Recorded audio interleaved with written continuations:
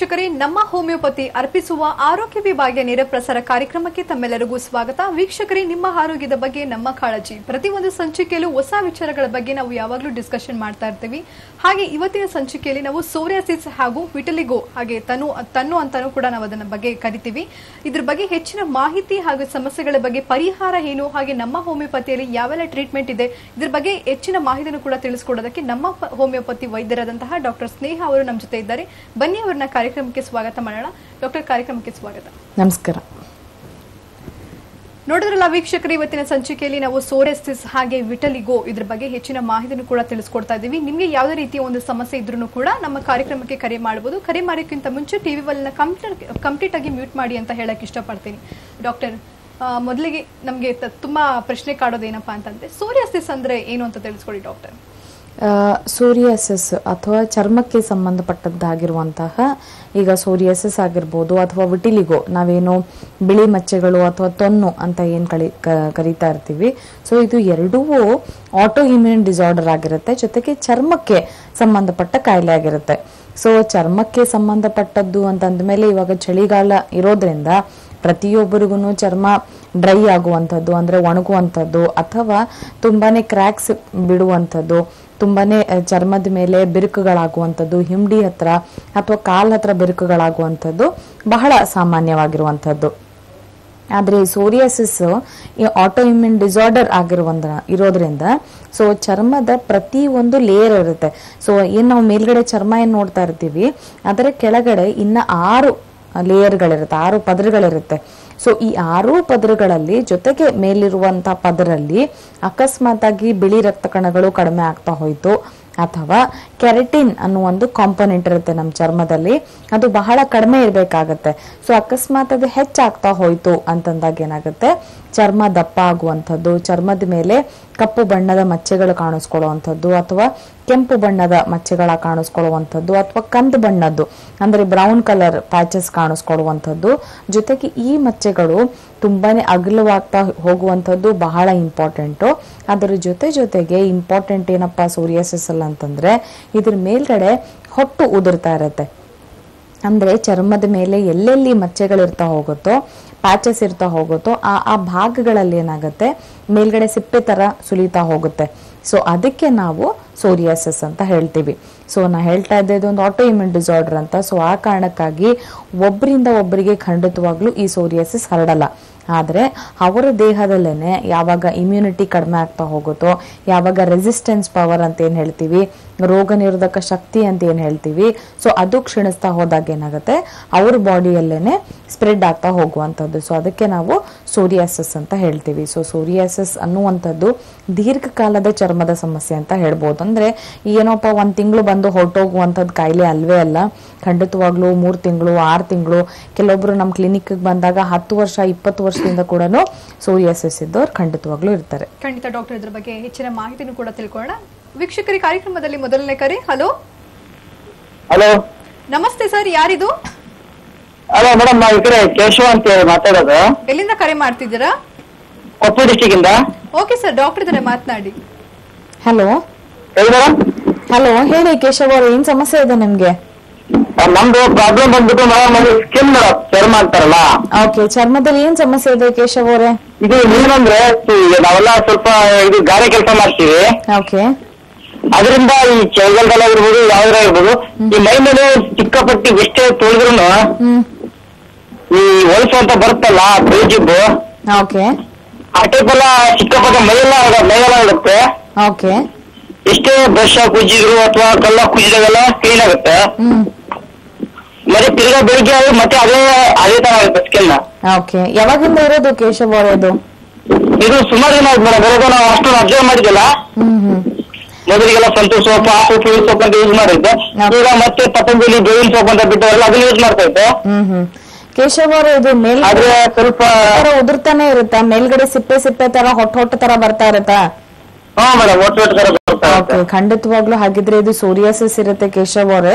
ಇದಕ್ಕೆ ಮೇಲ್ಗಡೆಯಿಂದ ನೀವ್ ಏನೇ ಆಯಿಂಟ್ಮೆಂಟ್ ಅಥವಾ ಸೋಪ್ಗಳ ಬದಲಾವಣೆ ಮಾಡಿದ್ರು ಖಂಡಿತವಾಗ್ಲೂ ಇದು ಹುಷಾರಾಗಲ್ಲ. ಯಾಕಂತಂದ್ರೆ ಈ ಮೇಲ್ಗಡೆ ಏನ್ ನಾವ್ ಚರ್ಮ ನೋಡ್ತಿದೀವಲ್ಲ, ಅದ್ರ ಕೆಳಗಡೆ ಇನ್ನ 6 ಪದರಗಳಿರುತ್ತೆ.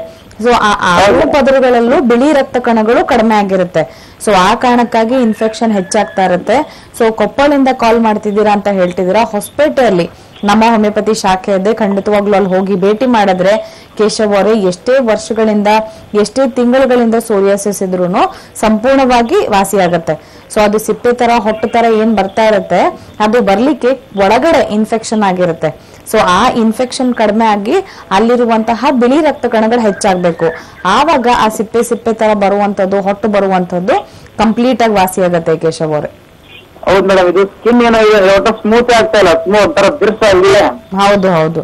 ಸೊ ಅದಕ್ಕೆ ಹೋಗಿ ಹೊಲಿಸ್ತಾ ಇತ್ತು ಅದೆಲ್ಲ ಅಂದ್ರೆ ಸಿಂಚಿಂಗ್ ಕೆಲಸ ಮಾಡ್ತೀವಿ ನಾವು ಅಷ್ಟೇ ತಕ್ಕಂತೆ ಯೂಸ್ ಮಾಡ್ತೀವಿ. ನೈಟೆಲ್ಲ ಜಾಸ್ತಿ ಯೂಸ್ ಮಾಡ್ತೀವಿ, ಎಲ್ಲ ಯೂಸ್ ಮಾಡ್ತೀವಿ. ಕೈಯಿಂದ ಕಂಡು ಹಾಕಿ ಬ್ರಷ್ ಇಂದ ಉಜ್ಜಿದಾಗ ನೀಟಾಗಿ ಕಾಣುತ್ತೆ. ಮತ್ತೆ ಒಂದು ಅವರ್ 2 ಅವರ್ ಬಿಟ್ಬಿಟ್ರೆ ಮತ್ತೆ ಅದೇ ತರ ಮೇಲೆಲ್ಲ ಒಂಥರ ಬಾರ್ ಬರಿ ಕಾಣ್ತಾ ಇರುತ್ತೆ. ಕಾಣುತ್ತೆ. ಗೊತ್ತಾಯ್ತು ಕೇಶವ್ ಅವರೇ, ಇದು ಸೋರಿಯಾಸಿಸ್ ಆಗಿರತ್ತೆ. ಸೊ ಇದಕ್ಕೆ ಖಂಡಿತವಾಗ್ಲೂ ಚಿಕಿತ್ಸೆ ಇರುತ್ತೆ. ಇದು ದೀರ್ಘಕಾಲದ ಚರ್ಮದ ಸಮಸ್ಯೆ. ಸೊ ನಾವು ಬಿಟ್ಟಷ್ಟು ಏನಾಗತ್ತೆ, 1ನೇ ಹಂತ 2ನೇ ಹಂತದಲ್ಲಿ ಇರುವಂತ ಸೋರಿಯಾಸಿಸ್ 3ನೇ ಹಂತ 4ನೇ ಹಂತಕ್ಕೆ ಹೋಗ್ಬಿಡತ್ತೆ.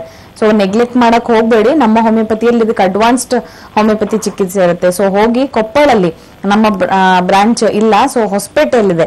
ಖಂಡಿತವಾಗ್ಲೂ ಹೊಸಪೇಟೆಗೆ ಹೋಗಿ ಭೇಟಿ ಮಾಡಿ. ಹೋಮಿಯೋಪತಿ ಹೌದು, ಅಲ್ಲಿ ಹೋಗಿ ಭೇಟಿ ಮಾಡಿದ್ರೆ ಪೂರ್ತಿ ಕ್ಯೂರ್ ಆಗ್ಲಿಕ್ಕೆ ಮೆಡಿಸಿನ್ಸ್ ಕೊಡ್ತಾರೆ. ಓಕೆ ಸರ್, ಕಾರ್ಯಕ್ರಮಕ್ಕೆ ಕರೆ ಮಾಡಿದಕ್ಕೆ ಧನ್ಯವಾದಗಳು. ಫ್ರೀ ಕನ್ಸಲ್ಟೇಷನ್ ಎಂಬ ಸ್ಕ್ರೀನ್ ಮೇಲೆ ನಂಬರ್ ಕಾಣಿಸ್ಕೊಳ್ತಾ ಇದೆ. ಆ ನಂಬರ್ಗೆ ಕರೆ ಮಾಡಿ ನೀವು ಡಾಕ್ಟರ್ನ ಕೂಡ ನೇರವಾಗಿ ಕೂಡ ಭೇಟಿ ಮಾಡಬಹುದು. ಇನ್ನು ಹೊಸಪೇಟೆಯಲ್ಲೂ ಕೂಡ ಬ್ರಾಂಚಸ್ಗಳಿದೆ. ನಿಮಗೆ ಹತ್ತಿರ ಇರುವಂತಹ ಬ್ರಾಂಚಸ್ಗಳಿಗೆ ನೀವು ಹೋಗಿ ಸಮಸ್ಯೆಗಳಿಗೆ ಪರಿಹಾರನೂ ಕೂಡ ಕಂಡುಕೊಳ್ಬಹುದು. ಕಾರ್ಯಕ್ರಮದಲ್ಲಿ ಮತ್ತೊಂದು ಕರೆ. ಹಲೋ ನಮಸ್ತೆ ಮಾ, ಯಾರಿದು? ನಮಸ್ತೆ. ಎಲ್ಲಿಂದ ಕರೆ ಮಾಡ್ತಿರೋದು? ನಿಮ್ ಹೆಸರು ತಿಳಿಸ್ಕೊಡಿ. ಪಿರಿಯಾಪಟ್ನ. ನಿಮ್ ಹೆಸರು? ಜ್ಯೋತಿ ಅವರೇ, ಡಾಕ್ಟರ್ ಅವರೇ ಮಾತನಾಡಿ ಮಾ. ಹಲೋ ಹೇಳಿ ಜ್ಯೋತಿ ಅವರೇ. ನಮಸ್ತೆ ಅಮ್ಮ, ಹೇಳಿ ಏನ್ ಸಮಸ್ಯೆ ಇದೆ? ಹುಷಾರಿಲ್ಲ, ಊಟ ಸೇರಕ್ಕಿಲ್ಲ, ತಲೆನೋವು ಜಾಸ್ತಿ, ಮೈಕೈ ನೋವು ಜಾಸ್ತಿ. ಓಕೆ, ಯಾವಾಗಿಂದ? ಆಲೇ ಒಂದು ವರ್ಷದಿಂದ ಆಗ್ಬೋದು. ಊಟನೇ ಮಾಡಕ್ಕಿಲ್ಲ. ಒಂದು ದಿನ ಊಟ ಮಾಡಿದ್ರೆ ಇನ್ನೊಂದ್ ದಿನ ಊಟ ಮಾಡಕ್ಕಿಲ್ಲ. ಓಕೆ, ಆತರ ಆಯ್ತದೆ. ಬೇರೆ ಏನ್ ಸಮಸ್ಯೆ ಇದೆಯಮ್ಮ? ಬೇರೆ ಏನೂ ಇಲ್ಲ, ಸ್ವಲ್ಪ ಬ್ಲೀಡಿಂಗ್ ಆಯ್ತದೆ. ಏನಮ್ಮ? ಸ್ವಲ್ಪ ಬ್ಲೀಡಿಂಗ್ ಆಯ್ತದೆ. ಬ್ಲೀಡಿಂಗ್ ಆಗತ್ತೆ. ಬ್ಲೀಡಿಂಗ್ ಅಂದ್ರೆ ಎಲ್ಲಮ್ಮ? ಮೋಷನ್ಸ್ ಅಲ್ಲ ಅಥವಾ ಪೀರಿಯಡ್ಸ್ ಬ್ಲೀಡಿಂಗಾ?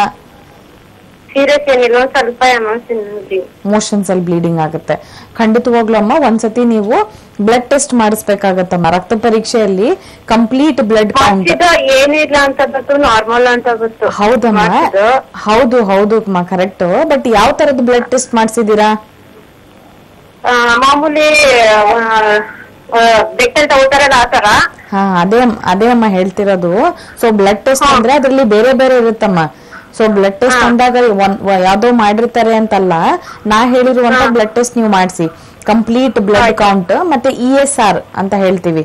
ಸೊ ಮತ್ತೊಂದ್ಸತಿ ಹೇಳ್ತೀನಿ, complete blood count CBC ESR. So ಇದ್ರ ಜೊತೆಗೆ ವೈಟಮಿನ್ B12. ಸೊ ಈ 3 ರಕ್ತ ಪರೀಕ್ಷೆಯನ್ನು ಮಾಡಿಸಿ ಅಮ್ಮ. ಈ 3 ರಕ್ತ ಪರೀಕ್ಷೆ ನೀವು ಮಾಡಿಸಿದಾಗ ನಿಮ್ಮಲ್ಲಿ ರಕ್ತಹೀನತೆ ಸಮಸ್ಯೆ ಏನಾದ್ರೂ ಇದೆಯಾ, ಅಥವಾ ಗ್ಯಾಸ್ಟ್ರಿಕ್ ಸಮಸ್ಯೆಗಳೇನಾದ್ರೂ ಹೆಚ್ಚಿದೆಯಾ, ಅಥವಾ ವಿಟಮಿನ್ ಡೆಫಿಷಿಯನ್ಸಿ ಏನಾದ್ರೂ ಇದೆಯಾ, ಇದನ್ನ ತಿಳ್ಕೊಂಡು ಖಂಡಿತವಾಗ್ಲೂ ಅದಕ್ಕೆ ಚಿಕಿತ್ಸೆ ಕೊಡ್ಬೋದಮ್ಮ. ಹೊಟ್ಟೆ ಹಸಿವು ಕಡಿಮೆ ಆಗ್ತಿದೆ, ಅಥವಾ ಹೊಟ್ಟೆ ತೊಳಸ್ದಂಗ ಆಗ್ತಿದೆ, ಅಥವಾ ಗ್ಯಾಸ್ಟ್ರಿಕ್ ಸಮಸ್ಯೆಗಳು ಹೆಚ್ಚಾಗ್ತಿದೆ ಅಂತಂದಾಗ, ಅಥವಾ ಮೋಷನ್ಸ್ ಅಲ್ಲಿ ಬ್ಲೀಡಿಂಗ್ ಆಗ್ತಿದೆ, ಅಥವಾ ಪೀರಿಯಡ್ಸ್ ಅಲ್ಲಿ ಏನಾದ್ರೂ ವ್ಯತ್ಯಾಸಗಳಾಗ್ತಿದೆ ಅಂತಂದಾಗ, ನಿಮ್ಮ ರಕ್ತಹೀನತೆ ಸಮಸ್ಯೆ ಇತ್ತು, ನಿಮ್ಮಲ್ಲಿ ವೈಟಮಿನ್ ಡೆಫಿಷಿಯನ್ಸಿ ವೈಟಮಿನ್ಸ್ ಗಳ ಕೊರತೆ ಇತ್ತು, ಅಥವಾ ಕಬ್ಬಿಣಾಂಶ ಐರನ್ ಕಡಿಮೆ ಇತ್ತು, ಅಥವಾ ಹಿಮೋಗ್ಲೋಬಿನ್ ಕಡಿಮೆ ಇತ್ತು ಅಂತಂದಾಗ ಅದಕ್ಕೆ ಸಂಬಂಧಪಟ್ಟಂಗೆ ಚಿಕಿತ್ಸೆ ತೆಗೆದುಕೊಂಡ್ರೆ ಆವಾಗ ನೀವು ಕಂಪ್ಲೀಟ್ ಆಗಿ ಹುಷಾರಾಗ್ತಿರಮ್ಮ. ಸೊ ಆ ಕಾರಣಕ್ಕೆ ಈ 3 ರಕ್ತ ಪರೀಕ್ಷೆಯನ್ನು ಮಾಡಿಸಿ ತದನಂತರ ನಮ್ಮ ಹೋಮಿಯೋಪತಿ ವೈದ್ಯರನ್ನು ಭೇಟಿ ಮಾಡಿ ಅಮ್ಮ. ಸರಿ ಮೇಡಮ್. ಓಕೆ ಅಮ್ಮ, ಕಾರ್ಯಕ್ರಮಕ್ಕೆ ಕರೆ ಮಾಡಿದಕ್ಕೆ ಧನ್ಯವಾದಗಳು. ವೀಕ್ಷಕರೇ, ನೀವು ಕೂಡ ಕಾರ್ಯಕ್ರಮಕ್ಕೆ ಕರೆ ಮಾಡಬಹುದು. ಹಾಗೆ ನಿಮ್ಗೆ ಏನಿದ್ರು ಕ್ವಶನ್ಸ್ ಇದ್ರೆ ಅಥವಾ ನಿಮ್ಮ ಸಮಸ್ಯೆಗಳಿಗೆ ಏನಾದ್ರು ಪರಿಹಾರ ಬೇಕು ಅಂದ್ರೂ ಕೂಡ ಡಾಕ್ಟರ್ ಇದ್ದಾರೆ, ಡಾಕ್ಟರ್ ಸ್ನೇಹ ಅವರು ಕೂಡ ನಮ್ಮ ಜೊತೆ ಕಾರ್ಯಕ್ರಮದಲ್ಲಿದ್ದಾರೆ. ಅವರು ಕೂಡ ನಿಮ್ಮ ಪರಿಹಾರಕ್ಕೆ ಕೂಡ ಸೊಲ್ಯೂಷನ್ ತಿಳಿಸ್ಕೊಡ್ತಾರೆ. ಹಾಗೆ ಡಾಕ್ಟರ್, ಸೋರಿಯಾಸಿಸ್ ಅಂದ ತಕ್ಷಣನೇ ಒಂದು ಚರ್ಮದ ಸಮಸ್ಯೆಗಳಿಗೆ ಕಾರಣ ಅಂತಾನೆ ಹೇಳ್ಬೋದು. ಇನ್ನು ಸೋರಿಯಾಸಿಸ್ ಅಂದ ತಕ್ಷಣ ಕೆಲವೊಂದ್ಸತಿ ತಲೆ ಭಾಗ ಅಥವಾ ಸ್ಕಿನ್ ಗಳಲ್ಲಿ ಮಂಡಿ ಭಾಗ ಅಥವಾ ತಲೆ ಹೊಟ್ಟು ಇದನ್ನು ಕೂಡ ಜಾಸ್ತಿ ಇರೋದ್ರಿಂದ ಸೋರಿಯಾಸಿಸ್ ಅನ್ನು ಕೂಡ ನಾವು ಕನ್ಸಿಡರ್ ಮಾಡಬಹುದು. ಹಾಗೆ ಇದ್ರ ಬಗ್ಗೆ ಮಾತಾಡೋಣ. ಒಬ್ರು ಕಾಲರ್ ರೆಡಿ ಇದ್ದಾರೆ. ಹಲೋ ನಮಸ್ತೆ ಅಮ್ಮ, ಯಾರು ಮಾತಾಡ್ತಾ ಇರೋದು? ಹಲೋ, ತುರುವೇಕೆರೆಯಿಂದ ಮೇಡಮ್ ನಾವು. ನಿಮ್ ಹೆಸರು ಹೇಳಿ. ಲತಾ ಅಂತ. ಲತಾ ಅವರೇ, ಡಾಕ್ಟರ್ ಇದ್ರೆ ಮಾತನಾಡಿಮ್ಮ. ಹಲೋ, ಹಲೋ ಹೇಳಿ ಲತಾ ಅವ್ರ, ಏನ್ ಸಮಸ್ಯೆ ಇದಮ್ಮ? ಡಾಕ್ಟರ್, ನಮ್ಮ ಮುಖದಲ್ಲೆಲ್ಲ ಕಪ್ಪು ಕಪ್ಪು ಆಗೈತೆ ಮೇಡಮ್. ಓಕೆ, ಯಾವಾಗಿಂದ ಆಗಿದ್ದಮ್ಮ? ಆಗ್ಲೇ ಅದು ಪ್ರೆಗ್ನೆನ್ಸಿಲ್ ಬಂದಿತ್ತು. ಅದು ಕಡಿಮೆ ಆಗಿತ್ತು ಮೇಡಮ್, ಫುಲ್ ಹೋಗಿತ್ತು. ಓಕೆ. ಆಮೇಲೆ ಈಗ ಒಂದ್ ವರ್ಷದಿಂದ ಮತ್ತೆ ಸ್ವಲ್ಪ ಹಂಗೆ ಕಪ್ಪು ಕಪ್ಪು ಕಲೆ ಆಗಿತ್ತು ಮೇಡಮ್. ಓಕೆ, ಡೇಟ್ ಕರೆಕ್ಟ್ ಆಗತ್ತಾ ಅಮ್ಮ? ಪೀರಿಯಡ್ಸ್ ಕರೆಕ್ಟ್ ಆಗತ್ತಾ? ಎಲ್ಲ ಏನು ಪ್ರಾಬ್ಲಮ್ ಇಲ್ಲ ಮೇಡಮ್. ಏನು ಪ್ರಾಬ್ಲಮ್ ಇಲ್ಲ. ಹಾಗಿದ್ರೆ ಅಮ್ಮ, ಜನರಲಿ ಈ ಕಪ್ಪು ಚುಕ್ಕೆಗಳು ಜಾಸ್ತಿ ಬರ್ತಾ ಇತ್ತು, ಅಥವಾ ಮುಖದ ಮೇಲೆ ಅಥವಾ ಮೂಗು ಮೇಲೆ ಹಣೆ ಮೇಲೆ ಬಂಗು ಕಾಣಿಸ್ಕೊಳ್ತಾ ಇತ್ತು ಅಂತಂದ್ರೆ ಇದು ಹಾರ್ಮೋನ್ಸ್ ಗೆ ಸಂಬಂಧಪಟ್ಟಿದ್ದಿರುತ್ತಮ್ಮ. ಆ ಕಾರಣಕ್ಕೆ ಪೀರಿಯಡ್ಸ್ ಬಗ್ಗೆ ನಿಮ್ಗೆ ಕೇಳ್ತಾ ಇದ್ದೆ. ಇನ್ ಕೇಸ್ ನಿಮ್ ಪೀರಿಯಡ್ಸ್ ಇರ್ರೆಗ್ಯುಲರ್ ಆಗ್ತಿತ್ತು ಅಂತಂದ್ರೆ ಅದು ಬೇರೆ ಹಾರ್ಮೋನ್ಸ್ ಗೆ ಸಂಬಂಧಪಟ್ಟಿದ್ದಿರುತ್ತೆ.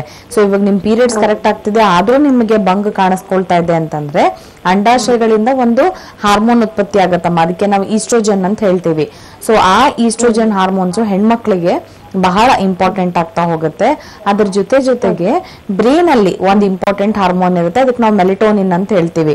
ಸೊ ಈ ಮೆಲಿಟೋನಿನ್ ಹಾರ್ಮೋನ್ಸ್ ಹೆಚ್ಚಾಗ್ತಾ ಹೋಯ್ತು, ಜೊತೆಗೆ ಈಸ್ಟ್ರೋಜನ್ ಹಾರ್ಮೋನ್ಸ್ ಅಲ್ಲಿ ವ್ಯತ್ಯಾಸ ಆಗ್ತಾ ಹೋಯ್ತು ಅಂತಂದ್ರೆ ಮುಖದ ಮೇಲೆ ಆಗಿರ್ಬೋದು, ಕೈ ಅಥವಾ ಕಾಲ್ ಮೇಲೆ ಆಗಿರ್ಬೋದು ಕಪ್ಪು ಚುಕ್ಕೆಗಳು ಕಾಣಿಸ್ಕೊಡ್ತಾ ಹೋಗುತ್ತಮ್ಮ. ಸೊ ಅದಕ್ಕೆ ನಾವು ಪಿಗ್ಮೆಂಟೇಶನ್ ಅಂತ ಹೇಳ್ತೀವಿ. ಸೊ ಖಂಡಿತವಾಗ್ಲೂ ಇದಕ್ಕೆ ಚಿಕಿತ್ಸೆ ಇರುತ್ತಮ್ಮ. ಇದಕ್ಕೆ ಮೇಲ್ಗಡೆಯಿಂದ ನೀವ್ ಏನೇ ಆಯಿಂಟ್ಮೆಂಟ್ ಅಥವಾ ಕ್ರೀಮ್ ಹಚ್ಕೊಂಡ್ರಿ ಅಂದ್ರೆ ತಕ್ಕ ಮಟ್ಟಿಗೆ ಹೋಗುತ್ತೆ, ಇಲ್ಲ ಅಂತ ಹೇಳ್ತಿಲ್ಲ. ಸೊ ಆ ಕಾರಣಕ್ಕೆ ನಿಮ್ ಪ್ರೆಗ್ನೆನ್ಸಿ ಅಥವಾ ಡೆಲಿವರಿಯಲ್ಲಿ ಕೂಡ ಏನಾಗುತ್ತೆ, ಹಲವಾರು ಹಾರ್ಮೋನ್ಸ್ ಗಳು ವ್ಯತ್ಯಾಸ ಆಗ್ತಾ ಹೋಗುತ್ತೆ. ಇವಾಗ ಪ್ರೆಗ್ನೆನ್ಸಿಯಲ್ಲಿ ಅಂತಂದಾಗ ಪ್ರೆಗ್ನೆನ್ಸಿನ ಮೇಂಟೈನ್ ಮಾಡ್ಲಿಕ್ಕೆನೆ ಪ್ರೊಜೆಸ್ಟ್ರಾನ್ ಹಾರ್ಮೋನ್ ಹೆಚ್ಚಾಗುತ್ತೆ. ಸೊ ಡೆಲಿವರಿ ಆಗಿದ ತಕ್ಷಣನೇ ಈ ಪ್ರೊಜೆಸ್ಟ್ರಾನ್ ಹಾರ್ಮೋನ್ ಕಂಪ್ಲೀಟ್ ಕಡಿಮೆ ಆಗುತ್ತೆ. ಆಮೇಲೆ ಹಾಲು ಕೊಡ್ಬೇಕಾಗತ್ತೆ ನೀವು ಮಗುಗೆ. ಸೊ ಅವಾಗ ಪ್ರೊಲ್ಯಾಕ್ಟಿನ್ ಹಾರ್ಮೋನ್ ಹೆಚ್ಚಾಗ್ತಾ ಹೋಗುತ್ತೆ. ಸೊ ಖಂಡಿತವಾಗ್ಲೂ ಆ ಕಾರಣಕ್ಕೆ ನಿಮ್ಗೆ ಪ್ರೆಗ್ನೆನ್ಸಿ ಮತ್ತೆ ಡೆಲಿವರಿ ಟೈಮಲ್ಲಿ ಕಾಣಿಸ್ಕೊಂಡಿರುವಂತದ್ದು. ಸೊ ಇದಕ್ಕೆ ಹಾರ್ಮೋನ್ಸ್ಗೆನೆ ಟ್ರೀಟ್ಮೆಂಟ್ ಕೊಡ್ಬೇಕಾಗತ್ತಮ್ಮ. ಅಂದ್ರೆ ಮಾತ್ರ ಮುಖದ ಮೇಲೆ ಅಥವಾ ಹಣೆ ಮೇಲೆ ಅಥವಾ ಮೂಗು ಮೇಲೆ ಇರುವಂತ ಕಪ್ಪು ಚುಕ್ಕೆಗಳು ಹೋಗುವಂತದ್ದು. ಸೊ ಖಂಡಿತವಾಗ್ಲೂ ಒಂದ್ಸತಿ ನಮ್ಮ ಹೋಮಿಯೋಪತಿ ವೈದ್ಯರನ್ನು ಭೇಟಿ ಮಾಡಿದ್ರೆ ಯಾವ್ಯಾವ ಹಾರ್ಮೋನ್ಸ್ ವ್ಯತ್ಯಾಸ ಆಗಿದೆ ಇದನ್ನ ತಿಳ್ಕೊಂಡು ಖಂಡಿತವಾಗ್ಲೂ ಅದಕ್ಕೆ ಚಿಕಿತ್ಸೆಯನ್ನು ಕೊಡ್ಬೋದಮ್ಮ. ಮೇಡಮ್, ತುಮಕೂರಲ್ಲಿ ಇದೆಯಲ್ಲ ಮೇಡಮ್? ತುಮಕೂರಲ್ಲಿ ನಮ್ಮ ನೀವು ಬ್ಯಾಂಗ್ಳೂರಿಗೆ ಖಂಡಿತವಾಗ್ಲೂ ಬಂದು ತೋರ್ಸ್ಕೋಬಹುದಮ್ಮ. ಓಕೆ ಅಮ್ಮ, ಕಾರ್ಯಕ್ರಮಕ್ಕೆ ಕರೆ ಮಾಡಿದ್ದಕ್ಕೆ ಧನ್ಯವಾದಗಳು. ಇನ್ನ ವೀಕ್ಷಕರೇ, ನಮ್ಮ ಹೋಮಿಯೋಪತಿ ಬ್ರಾಂಚಸ್ಗಳು ಬಂದು ಶಾಖೆಗಳು ಬೆಂಗಳೂರಿನಲ್ಲಿ ಮಲ್ಲೇಶ್ವರಂ ಹಾಗೆ ಜಯನಗರ ಕೂಡ ಇದೆ.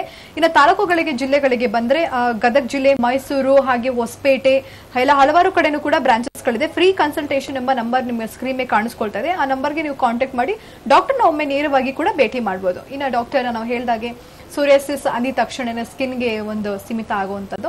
ಹಾಗೆ ಇದು ಒಟ್ಟು ಈ ಸಮಸ್ಯೆಗಳು ಯಾಕೆ ಬರುತ್ತೆ, ಹಂತ ಹಂತವಾಗಿ ಫಿನಿಶ್ ಆಗಿ ಬರುವಂತದ್ದ ಈ ಒಟ್ಟುಗಳ ಸಮಸ್ಯೆ, ಹಾಗೆ ಯಾವ ಒಂದು ರೀಸನ್ ಇಂದ ಈ ಸೋರಿಯಾಸಿಸ್ ಬರುತ್ತೆ, ಇದು ಸಮಸ್ಯೆಗಳ ಕಾರಣ ಏನು ಡಾಕ್ಟರ್? ಸೋರಿಯಾಸಿಸ್ ಅನ್ನುವಂಥದ್ದು ಏನಾಗುತ್ತೆ, ಆಟೋ ಇಮ್ಯೂನ್ ಡಿಸಾರ್ಡರ್ ಅಂತ ಹೇಳ್ತಿದೆ. ಸೊ ಆಟೋ ಇಮ್ಯೂನ್ ಡಿಸಾರ್ಡರ್ ಅಂತಂದಾಗ ನಮ್ಮ ಚರ್ಮ, ನಾವು ನೋಡುವಂತ ಚರ್ಮ ಏನಿರುತ್ತೆ ಅದರ ಕೆಳಗಡೆ ಇನ್ನೂ ಒಂದು 6 ಲೇಯರ್ಗಳಿರ್ತಾ ಹೋಗುತ್ತೆ.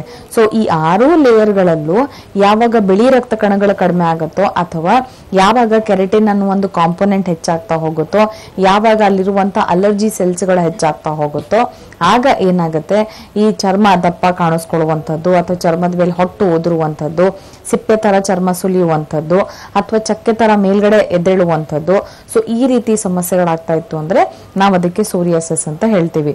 ಸೊ ಕಾರಣಗಳು ಅಂತಂದಾಗ ಒಂದು ಖಂಡಿತವಾಗ್ಲೂ ಒತ್ತಡ ಬಹಳ ಇಂಪಾರ್ಟೆಂಟ್ ಕಾರಣ ಆಗುತ್ತೆ. ಸೊ ಒತ್ತಡ ಅಂತಂದಾಗ ಮಾನಸಿಕ ಒತ್ತಡ ಹೆಚ್ಚಾಗುವಂಥದ್ದು, ಅಥವಾ ಚಿಕ್ಕ ಪುಟ್ಟ ವಿಷಯಗಳಿಗೆ ನಾವೇನಾದ್ರೂ ತುಂಬಾ ಟೆನ್ಷನ್ ತೆಗೆದುಕೊಂಡಿದ್ವಿ, ಆಫೀಸಲ್ಲೇ ಅಥವಾ ಕೆಲಸದಲ್ಲೇ ಟೆನ್ಷನ್ಸ್ ಯೋಚನೆ ಇರುವಂತದ್ದು, ಅಥವಾ ಮನೆಯಲ್ಲೇನೆ ಯಾವ್ದಾದ್ರು ಯೋಚನೆ ಟೆನ್ಷನ್ಸ್ ಗಳಿದ್ದಾಗ ಖಂಡಿತವಾಗ್ಲೂ ಇಮ್ಯುನಿಟಿ ಕಡಿಮೆ ಆಗುತ್ತೆ, ಆಗ ಸೋರಿಯಾಸಿಸ್ ನೋಡಬಹುದು. ಓಕೆ ಡಾಕ್ಟರ್, ಇದ್ರ ಬಗ್ಗೆ ಹೆಚ್ಚಿನ ಮಾಹಿತಿಯನ್ನು ಕೂಡ ತಿಳ್ಕೊಳ್ಳೋಣ. ಕಾರ್ಯಕ್ರಮದಲ್ಲಿ ಮತ್ತೊಂದು ಕರೆ ವೀಕ್ಷಕರೇ. ಹಲೋ ಹಲೋ, ನಮಸ್ತೆ ಅಮ್ಮ, ಯಾರು ಮಾತಾಡ್ತಾ ಇರೋದು? ಅಭಿಲಾಷಾ ಅಂತ ಮೇಡಮ್. ಎಲ್ಲಿಂದ ಕರೆ ಮಾಡ್ತಿರೋದಮ್ಮ? ಚಿತ್ರದುರ್ಗದಿಂದ ಮೇಡಮ್. ಓಕೆ ಮಾ ಅಭಿಲಾಷ್ ಅವರೇ, ಡಾಕ್ಟರ್ ಇದ್ರೆ ಮಾತನಾಡಿ. ನಮಸ್ತೆ ಮೇಡಮ್. ನಮಸ್ತೆ ಅಮ್ಮ, ಹೇಳಿ ಅಭಿಲಾಷ್ ಅವರೇ. ಮೇಡಮ್, ನನ್ನ ಸಮಸ್ಯೆ ಹಲೋ ಮೇಡಮ್, ನಮಸ್ತೆ. ನಮಸ್ತೆ ಅಮ್ಮ, ಹೇಳಿ ಹೇಳಿ, ಸಮಸ್ಯೆ ಏನಿದೆ ಹೇಳಿ. ಮೇಡಮ್, ನನಗೆ ಫಂಗಲ್ ಇನ್ಫೆಕ್ಷನ್ ಆಗಿದೆ ಮೇಡಮ್, ಸ್ಕಿನ್ ಇನ್ಫೆಕ್ಷನ್ ಆಗಿದೆ. ಓಕೆ, ಎಲ್ಲೆಲ್ಲಾಗಿದೆ ಅಮ್ಮ? ಹಲೋ, ಅದು ಎಲ್ಲ ಕೈ ಮೇಲೆ ಮತ್ತೆ ಹೊಟ್ಟೆ ಭಾಗದ ಮೇಲೆ ಮತ್ತೆ ಯೂರಿನ್ ಜಾಗದಲ್ಲೆಲ್ಲ ಆಗಿದೆ ಮೇಡಮ್. ಓಕೆ, ಯಾವ ತರ ಇದೆಯಮ್ಮ? ಬ್ಲಾಕ್ ಆಗಿದೆ ಮೇಡಮ್. ಅಲ್ಲಲ್ಲಿ ಡಾಕ್ಟರ್ ಹತ್ರ ತೋರಿಸಿದ್ರೆ ಅದು 3 months ಕೋರ್ಸ್ ಕೊಟ್ಟಿದ್ದಾರೆ. 1 month 3 months ಆದ್ಮೇಲೆ ಸ್ಕಿನ್ ಟೆಸ್ಟ್ ಮಾಡ್ತೀವಿ ಅಂತ ಹೇಳಿದ್ದಾರೆ. ಅದೇ ನನಗೆ ಚೆನ್ನಾಗಿ 6 months ಇಂದ ಇದೆ ಮೇಡಮ್. ಓಕೆ, ಏನೇನ್ ಆಗ್ತಿದ್ಯಮ್ಮ? ಚರ್ಮ ಏನೇನಾಗ್ತಿದೆ? ಕಪ್ಪಾಗ್ತಿದೆ ಮತ್ತೆ? ಕಪ್ಪಾಗ್ತಿದೆ ಮೇಡಮ್, ಕಪ್ಪಾಗ್ತಿದೆ. ಮತ್ತೆ ಅಲ್ಲಲ್ಲಿ ರೌಂಡ್ ಆಗಿ ಒಂಥರ ಸಣ್ಣ ಗುಳಾಗಿ ಕಡ್ತ ಬರುತ್ತೆ. ಓಕೆ ಅಮ್ಮ. ಸೊ ಇದಕ್ಕೆ ನಾವು ಟೀನಿಯಾ ವರ್ಸಿಕ್ಯುಲಾರಿಸ್ ಅಂತೀವಮ್ಮ. ಸೊ ಈ ಸಮಸ್ಯೆ ಬಂದು ಇವಾಗ ಚರ್ಮದಲ್ಲಿ ನಾ ಹೇಳ್ತಾ ಇದ್ದೀನಿ, ನೀವು ಕಾರ್ಯಕ್ರಮ ನೋಡ್ತಾ ಇದ್ರಿ ಅಂದ್ರೆ ಚರ್ಮದ ಮೇಲೆ ಏನು ನಾವು ಚರ್ಮ ನೋಡ್ತೀವಿ ಅದ್ರ ಕೆಳಗಡೆ ಇನ್ನ 6 ಲೇಯರ್ಗಳಿರುತ್ತೆ, 6 ಪದರಗಳಿರುತ್ತೆ ಅಂತ ಹೇಳ್ತಾ ಇದ್ದೆ. ಸೊ ಇವಾಗ ನಿಮಗಿರೋ ಸಮಸ್ಯೆ ಟೀನಿಯಾ ವರ್ಸಿಕ್ಯುಲಾರಿಸ್ ಅಲ್ಲಿ ಮೇಲ್ಗಡೆ ಚರ್ಮ ಮತ್ತೆ ಅದ್ರ ಕೆಳಗಡೆ 2 ಚರ್ಮದ ಪದರಗಳಲ್ಲಿ ಏನಾಗುತ್ತೆ, ಇನ್ಫೆಕ್ಷನ್ ಆಗಿರುತ್ತಮ್ಮ. ಸೊ ಇದು ಪ್ಯಾರಾಸೈಟಿಕ್ ಇನ್ಫೆಕ್ಷನ್ ಇರ್ಬೋದು, ಬ್ಯಾಕ್ಟೀರಿಯಲ್ ಇನ್ಫೆಕ್ಷನ್ ಇರ್ಬೋದು, ಅಥವಾ ಫಂಗಲ್ ಇನ್ಫೆಕ್ಷನ್ ಇರ್ಬೋದು. ಬಟ್ ಇದಕ್ಕೆ ಆ ಚರ್ಮದಲ್ಲಿ ಇನ್ಫೆಕ್ಷನ್ ಕಡಿಮೆ ಆಗ್ಲಿಕ್ಕೆ ಚಿಕಿತ್ಸೆ ತೆಗೆದುಕೊಳ್ಬೇಕು. ಜೊತೆಗೆ ಅಲ್ಲಿರುವಂತಹ ಬಿಳಿ ರಕ್ತ ಕಣಗಳನ್ನ ಹೆಚ್ಚು ಮಾಡ್ಲಿಕ್ಕೆ ಚಿಕಿತ್ಸೆ ತೆಗೆದುಕೊಳ್ಬೇಕಮ್ಮ. ಸೊ ನೀವು ಮೇಲ್ಗಡೆ ಬೇರೆ ಆಯಿಂಟ್ಮೆಂಟ್ ಅಥವಾ ಕ್ರೀಮ್ ಹಚ್ತಾ ಇದ್ರಿ ಅಂದ್ರೆ ಹಚ್ಕೊಂಡಾಗ ಸ್ವಲ್ಪ ಆರಾಮ್ ಅನ್ಸುತ್ತೆ, ಡೌಟ್ ಇಲ್ಲ. ಬಟ್ ಅದ ಬಿಟ್ಟ ತಕ್ಷಣನೇ ಮತ್ತೆ ವಾಪಸ್ ಸೇಮ್ ಸಮಸ್ಯೆ ಆಗ್ತಾ ಇರುತ್ತೆ. ಸೊ ಖಂಡಿತವಾಗಿ ಆಯಿಂಟ್ಮೆಂಟ್ ಮತ್ತೆ ಪೌಡರ್ ಕೊಟ್ಟಿದ್ದಾರೆ. ಅದ ಪೌಡರ್ ಅಪ್ಲೈ ಮಾಡಿದ್ಮೇಲೆ ಸ್ವಲ್ಪ ಆರಾಮ್ ಇರುತ್ತೆ. ಅದೇ ಮತ್ತೆ ಇಚಿಂಗ್ ಸ್ಟಾರ್ಟ್ ಆಗುತ್ತೆ ಫುಲ್. ಹೌದಮ್ಮ, ಅದನ್ನೇ ನಾನು ನಿಮ್ಗೆ ಹೇಳ್ತಿರೋದು. ಸೊ ನೀವು ಒಳಗಡೆ 3 ಲೇಯರ್ಗಳು ಏನಿರುತ್ತೆ ಆ 3 ಲೇಯರ್ ಅಲ್ಲಿ ಸಮಸ್ಯೆ ಇರುತ್ತಮ್ಮ. ನಿಮ್ಗಿರೋ ಟೀನಿಯಾ ವರ್ಸಿಕ್ಯುಲಾರಿಸ್ ಅಲ್ಲಿ ಚರ್ಮದ 3 ಪದರಗಳಲ್ಲೂ ಇನ್ಫೆಕ್ಷನ್ ಇರುತ್ತೆ. ಸೊ ಆ ಇನ್ಫೆಕ್ಷನ್ ಒಳಗಡೆಯಿಂದನೇ ಸರಿ ಹೋಗ್ಬೇಕು. ಅದ್ರ ಜೊತೆಗೆ ಅಲ್ಲಿರುವಂತ ಬಿಳಿ ರಕ್ತ ಕಣಗಳು ಹೆಚ್ಚಾಗ್ಬೇಕಾಗತ್ತೆ. ಸೊ ನೀವ್ ಮೇಲ್ಗಡೆ ಪೌಡರ್ ಆಗಿರ್ಲಿ ಅಥವಾ ಸೋಪ್ ಬದಲಾವಣೆಗಳಾಗಿರ್ಲಿ ಅಥವಾ ಆಯಿಂಟ್ಮೆಂಟ್ ಚೇಂಜ್ ಮಾಡ್ತಾ ಇದ್ರಿ ಅಂದ್ರೆ ಮೇಲ್ಗಡೆಯಿಂದ ಸ್ವಲ್ಪ ಮಟ್ಟಿಗೆ ನವೆ ಕಡಿಮೆ ಆಗ್ಬೋದು ಅಥವಾ ಉರಿ ಕಡಿಮೆ ಆಗ್ಬೋದು. ಬಟ್ ಅದಕ್ಕೆ ಇಂಟರ್ನಲ್ ಮೆಡಿಸಿನ್ಸ್ ಬಹಳ ಇಂಪಾರ್ಟೆಂಟ್ ಇರುತ್ತಮ್ಮ ಅಭಿಲಾಷ್ ಅವರೇ. ಸೊ ಖಂಡಿತವಾಗ್ಲೂ ಒಂದ್ಸತಿ ನಮ್ಮ ಹೋಮಿಯೋಪತಿ ವೈದ್ಯರನ್ನು ಭೇಟಿ ಮಾಡಿದ್ರೆ ಏನು ಕೇವಲ 6 months ಇಂದ ಸಮಸ್ಯೆ ಇದೆ ಅಂತ ಹೇಳ್ತಿದ್ದಾರೆ, ಅದನ್ನ ಸಂಪೂರ್ಣವಾಗಿ ಕ್ಯೂರ್ ಮಾಡ್ಬೋದಮ್ಮ. ಕಲೆಗಳು ಕೂಡ ಸಂಪೂರ್ಣವಾಗಿ ಹೋಗುತ್ತಮ್ಮ. ಮೇಡಮ್ ಬಳ್ಳಾರಿಯಲ್ಲಿ ಇದೆಯಾ? ಬಳ್ಳಾರಿ ಇಲ್ಲಮ್ಮ, ಹೊಸಪೇಟೆಯಲ್ಲಿ ನಮ್ಮ ಹೋಮಿಯೋಪತಿ ಬ್ರಾಂಚ್ ಇದೆ. ಖಂಡಿತವಾಗ್ಲೂ ಹೋಗಿ ಭೇಟಿ ಮಾಡ್ಬೋದು. ಓಕೆ ಅಮ್ಮ, ಕಾರ್ಯಕ್ರಮಕ್ಕೆ ಕರೆ ಮಾಡಿದಕ್ಕೆ ಧನ್ಯವಾದಗಳು. ಆದಷ್ಟು ಬೇಗ ನಿಮ್ಮ ಸಮಸ್ಯೆಗಳಿಗೆ ಪರಿಹಾರನ ಕೂಡ ಕಂಡುಕೊಳ್ಳಿ ಅಂತ ಹೇಳಕ್ ಇಷ್ಟಪಡ್ತೀನಿ. ಹಾಗೆ ಹೊಸಪೇಟೆಯಲ್ಲಿ ಕೂಡ ಬ್ರಾಂಚಸ್ ಇದೆ. ನಿಮ್ಮ ಹತ್ತಿರ ಇರುವಂತಹ ಬ್ರಾಂಚಸ್ ಹೊಸಪೇಟೆ. ಫ್ರೀ ಕನ್ಸಲ್ಟೇಷನ್ ನಮ್ಮ ನಂಬರ್ ಕಾಣಿಸ್ಕೊಳ್ತಾ ಇದಲ್ಲ, ಆ ನಂಬರ್ಗೆ ನೀವು ಕರೆ ಮಾಡಿ ಹೊಸಪೇಟೆಗೆ ಕಾಂಟ್ಯಾಕ್ಟ್ ಮಾಡ್ಕೊಂಡು ಡಾಕ್ಟರ್ನ ಒಮ್ಮೆ ನೀವು ನೇರವಾಗಿ ಕೂಡ ಭೇಟಿ ಮಾಡಬಹುದು. ಹಾಗೆ ಡಾಕ್ಟರ್ ಸಮಸ್ಯೆಗಳಿಗೆ ಬಗ್ಗೆ ನಾವು ಹೆಚ್ಚು ಮಾಹಿತಿನೂ ಕೂಡ ಕೊಡ್ತಾ ಇದ್ರಿ. ಹಾಗೆ ಸಮಸ್ಯೆಗಳ ಜೊತೆಗೆ ಈ ಲಕ್ಷಣಗಳು ಏನೇನು ಈ ಸೋರಿಯಾಸಿಸ್ಗೆ ಅದನ್ನು ತಿಳಿಸ್ಕೊಡಿ ಡಾಕ್ಟರ್. ಲಕ್ಷಣಗಳು ಆಗ್ಲೇ ಹೇಳ್ತಾ ಇದ್ದೆ. ಸೊ ಚರ್ಮದ ಮೇಲೆ ಕಪ್ ಚುಕ್ಕೆಗಳು ಕಾಣಿಸ್ಕೊಳ್ಳುವಂತದ್ದು, ಕಪ್ಪು ಮಚ್ಚೆಗಳು, ಕಂದು ಬಣ್ಣದ ಮಚ್ಚೆಗಳು ಅಥವಾ ಕೆಂಪು ಬಣ್ಣದ ಮಚ್ಚೆಗಳು, ಜೊತೆಗೆ ಹೊಟ್ಟು ಉದುರುವಂತದ್ದು. ಸೊ ಆಗ್ಲೇ ನಾ ಹೇಳ್ತಾ ಇದ್ದೆ ಕಾರಣಗಳು, ಒತ್ತಡ ತುಂಬಾ ಇಂಪಾರ್ಟೆಂಟ್ ಅಂತ. ಸೊ ಒತ್ತಡಗಳು ಅಂತಂದಾಗ ಅಕಸ್ಮಾತ್ ಆಗಿ ದೈಹಿಕ ಒತ್ತಡಗಳು ಅಂದ್ರೆ ಅತಿ ಹೆಚ್ಚಾಗಿ ರೆಸ್ಟ್ ಇಲ್ದೇನೆ ಕೆಲಸ ಮಾಡುವಂತದ್ದಾಗಿರ್ಬೋದು, ಅಥವಾ ಮಾನಸಿಕ ಒತ್ತಡಗಳು, ಯಾವುದೇ ಒಂದು ಟೆನ್ಷನ್ಸು ಯೋಚನೆಗಳು ಇದ್ದಾಗ ಏನಾಗುತ್ತೆ, ನಮ್ಮ ದೇಹದಲ್ಲಿರುವಂತಹ ರೋಗ ನಿರೋಧಕ ಶಕ್ತಿ ಕಡಿಮೆ ಆಗ್ತಾ ಹೋಗುತ್ತೆ. ಸೊ ಯಾವಾಗ ರೆಸಿಸ್ಟೆನ್ಸ್ ಪವರ್ ಆಗಿರ್ಬೋದು, ರೋಗ ನಿರೋಧಕ ಶಕ್ತಿ ಆಗಿರ್ಬೋದು, ಅಥವಾ ಇಮ್ಯುನಿಟಿ ಅಂತ ಏನ್ ಹೇಳ್ತೀವಿ, ಸೊ ಅದು ಕಡಿಮೆ ಆದಾಗ ಏನಾಗುತ್ತೆ, ನಮ್ಮಲ್ಲಿರುವಂತಹ ಬಿಳಿ ರಕ್ತ ಕಣಗಳು ಕಡಿಮೆ ಆಗ್ತಾ ಹೋಗುತ್ತೆ. ಸೊ ಆಗ ಸೋರಿಯಾಸಿಸ್ ಕಾಣಿಸ್ಕೊಳ್ಳುವಂತ ಚಾನ್ಸಸ್ ಇರುತ್ತೆ. ಖಂಡಿತ ಡಾಕ್ಟರ್, ಇದರ ಬಗ್ಗೆ ಇನ್ನೂ ಹೆಚ್ಚಿನ ಮಾಹಿತಿನೂ ಕೂಡ ತಿಳ್ಕೊಳ್ಳೋಣ. ಕಾರ್ಯಕ್ರಮದಲ್ಲಿ ಮತ್ತೊಂದು ಕರೆ. Hello hello sir. ಹಲೋ, ಯಾರು ಮಾತಾಡ್ತಾ ಇರೋದು? ನಾವ್ ಮಾತಾಡಕತ್ತೀವಿ ಸರ್, ಇಲ್ಲಿ ಸಾಕರದಲ್ಲಿ ಮಾತಾಡಕತ್ತೀವ್ರಿ. ನಮ್ಮ ಯಜಮಾನ್ರಿಗೆ ಸಮಸ್ಯೆ ಇದೆ. ನಿಮ್ ಹೆಸರು ತಿಳಿಸ್ಕೊಡಿ ಮಾ. ದಯವಿಟ್ಟು ದಯವಿಟ್ಟು ನಿಮ್ಮ ಟಿವಿ ವಾಲ್ಯೂಮ್ ಕಂಪ್ಲೀಟ್ ಆಗಿ ಮ್ಯೂಟ್ ಮಾಡಿ, ಕರೆ ಕಟ್ ಆಗುತ್ತೆ. ಹಲೋ. ಆಯ್ತಾಯ್ತು ಸರ್. ನಮ್ಮ ಯಜಮಾನ್ರಿಗೆ ತಲೆಯಲ್ಲಿ ಈ ತರ ಚರ್ಮಕ್ಕ ಇದೆ ಸರ್. ಅದೇ ಓಕೆ, ಡಾಕ್ಟರ್ ಇದ್ರೆ ಮಾತಾಡಿಮ್ಮ. ಹಲೋ. ಅದೇ ತರ ತಲೆಯಲ್ಲಿ ಆಗಿದೆ ಸರ್. ತಲೆಯಲ್ಲಿ ಆಗಿದೆ. ಓಕೆ. ಸೊ ಯಾವಾಗಿಂದ ಆಗ್ತಾ ಇದೆ ಸರ್? ನಮ್ಮ ಯಜಮಾನ್ರಿಗೆ ತಲೆಯಲ್ಲಿ ಒಟ್ಟಿನ ತರ ಕಾಣ್ಕೊಂಡು.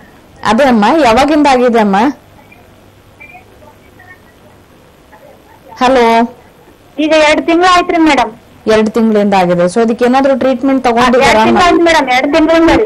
ಹೌದಮ್ಮ, ಇದಕ್ಕೆ ಏನಾದ್ರು ಪರೀಕ್ಷೆ ಮಾಡಿಸಿದಾರಾ ಅಥವಾ ಏನಾದ್ರು ಡಾಕ್ಟರ್ನ ಹೋಗಿ ಭೇಟಿ ಮಾಡಿದಾರಾ?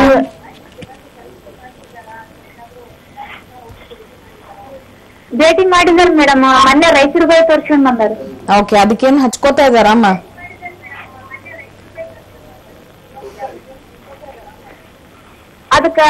ಇಲ್ಲಿ ಕೊಟ್ಟಾರಿ ಮೇಡಮ್, ಔಷಧಿ ಹೆಸರು ಹೇಳನ್ರಿ.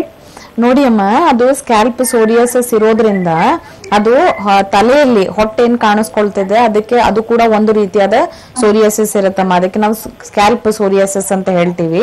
ಸೊ ಅದಕ್ಕೆ ಮೇಲ್ಗಡೆಯಿಂದ ಲೋಷನ್ ಅಥವಾ ಆಯಿಂಟ್ಮೆಂಟ್ ಅಥವಾ ಕ್ರೀಮ್ ಹಚ್ಕೊಳ್ಳೋದು ಅಥವಾ ಶಾಂಪೂ ಯೂಸ್ ಮಾಡೋದ್ರಿಂದ ಆ ಹೊಟ್ಟು ಉದ್ರೋದಾಗಿರ್ಲಿ ಅಥವಾ ಇನ್ಫೆಕ್ಷನ್ ಆಗಿರ್ಲಿ ತಕ್ಕ ಮಟ್ಟಿಗೆ ಕಡಿಮೆ ಆಗತ್ತಮ್ಮ.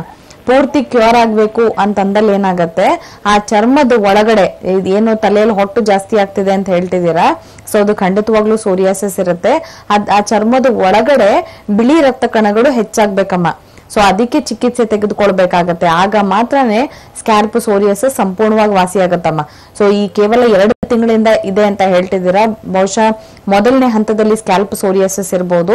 ದಯವಿಟ್ಟು ನೆಗ್ಲೆಕ್ಟ್ ಮಾಡಕ್ ಹೋಗ್ಬೇಡಿ ಅಮ್ಮ. ಒಂದ್ಸತಿ ನಮ್ಮ ಹೋಮಿಯೋಪತಿ ಶಾಖೆಗೆ ಬಂದು ಭೇಟಿ ಮಾಡಿದ್ರೆ ಅಡ್ವಾನ್ಸ್ಡ್ ಹೋಮಿಯೋಪತಿ ಚಿಕಿತ್ಸೆ ಕೊಡ್ತೀವಮ್ಮ. ಸೊ ನಮ್ಮಲ್ಲಿ ಅಡ್ವಾನ್ಸ್ಡ್ ಹೋಮಿಯೋಪತಿ ಚಿಕಿತ್ಸೆಯಿಂದ ಏನಾಗುತ್ತೆ, ಮತ್ತೆ ಮತ್ತೆ ಸಮಸ್ಯೆಗಳು ಬರಲ್ಲ, ಜೊತೆಗೆ ಕಂಪ್ಲೀಟ್ ಆಗಿ ಕ್ಯೂರ್ ಆಗತ್ತೆ, ಜೊತೆಗೆ ಕಲೆಗಳು ಕೂಡ ಇರಲ್ಲ. ಸೊ ಒಂದ್ಸತಿ ಬಂದು ಭೇಟಿ ಮಾಡಿದ್ರೆ ನಿಮ್ಮ ಯಜಮಾನ್ರಿಗೆ ಹೇಳಿ ಒಂದ್ಸತಿ ಬಂದು ಭೇಟಿ ಮಾಡ್ಲಿಕ್ಕೆ, ಆಗ ಸಂಪೂರ್ಣವಾಗಿ ಕ್ಯೂರ್ ಆಗತ್ತಮ್ಮ. ಓಕೆ ಅಮ್ಮ, ಕಾರ್ಯಕ್ರಮಕ್ಕೆ ಕರೆ ಮಾಡಿದ್ದಕ್ಕೆ ಧನ್ಯವಾದಗಳು. ಕಾರ್ಯಕ್ರಮದಲ್ಲಿ ಮತ್ತೊಂದು ಕರೆ. Hello hello hello sir, madam ನಾವು ವೆಂಕಟೇಶ್ ಅಂತ ಮಾತಾಡ್ತಿರೋದು. ಎಲ್ಲಿಂದ ಕರೆ ಮಾಡ್ತಿದ್ದೀರಾ ಸರ್? ನಾವು ಕೊಪ್ಪಳ ಡಿಸ್ಟಿಕ್ ಇಂದ ಕಾಲ್ ಮಾಡ್ತಾ ಇದೀವಿ ಮೇಡಮ್. ದಯವಿಟ್ಟು ಸ್ವಲ್ಪ ಜೋರ ಮಾತನಾಡಿ, ಡಾಕ್ಟರ್ ಹತ್ರ ಮಾತನಾಡಿ sir. Hello. Okay madam. Hello hello, ಹೇಳಿ ವೆಂಕಟೇಶ್ವರ, ಏನ್ ಸಮಸ್ಯೆ ಇದೆ? ನಮಗೆ ಲೆಟ್ರಿನ್ ಬರೋ ಜಾಗದಲ್ಲಿ ಒಂದು ಗಡ್ಡೆ ಆಗುತ್ತೆ ಮೇಡಮ್.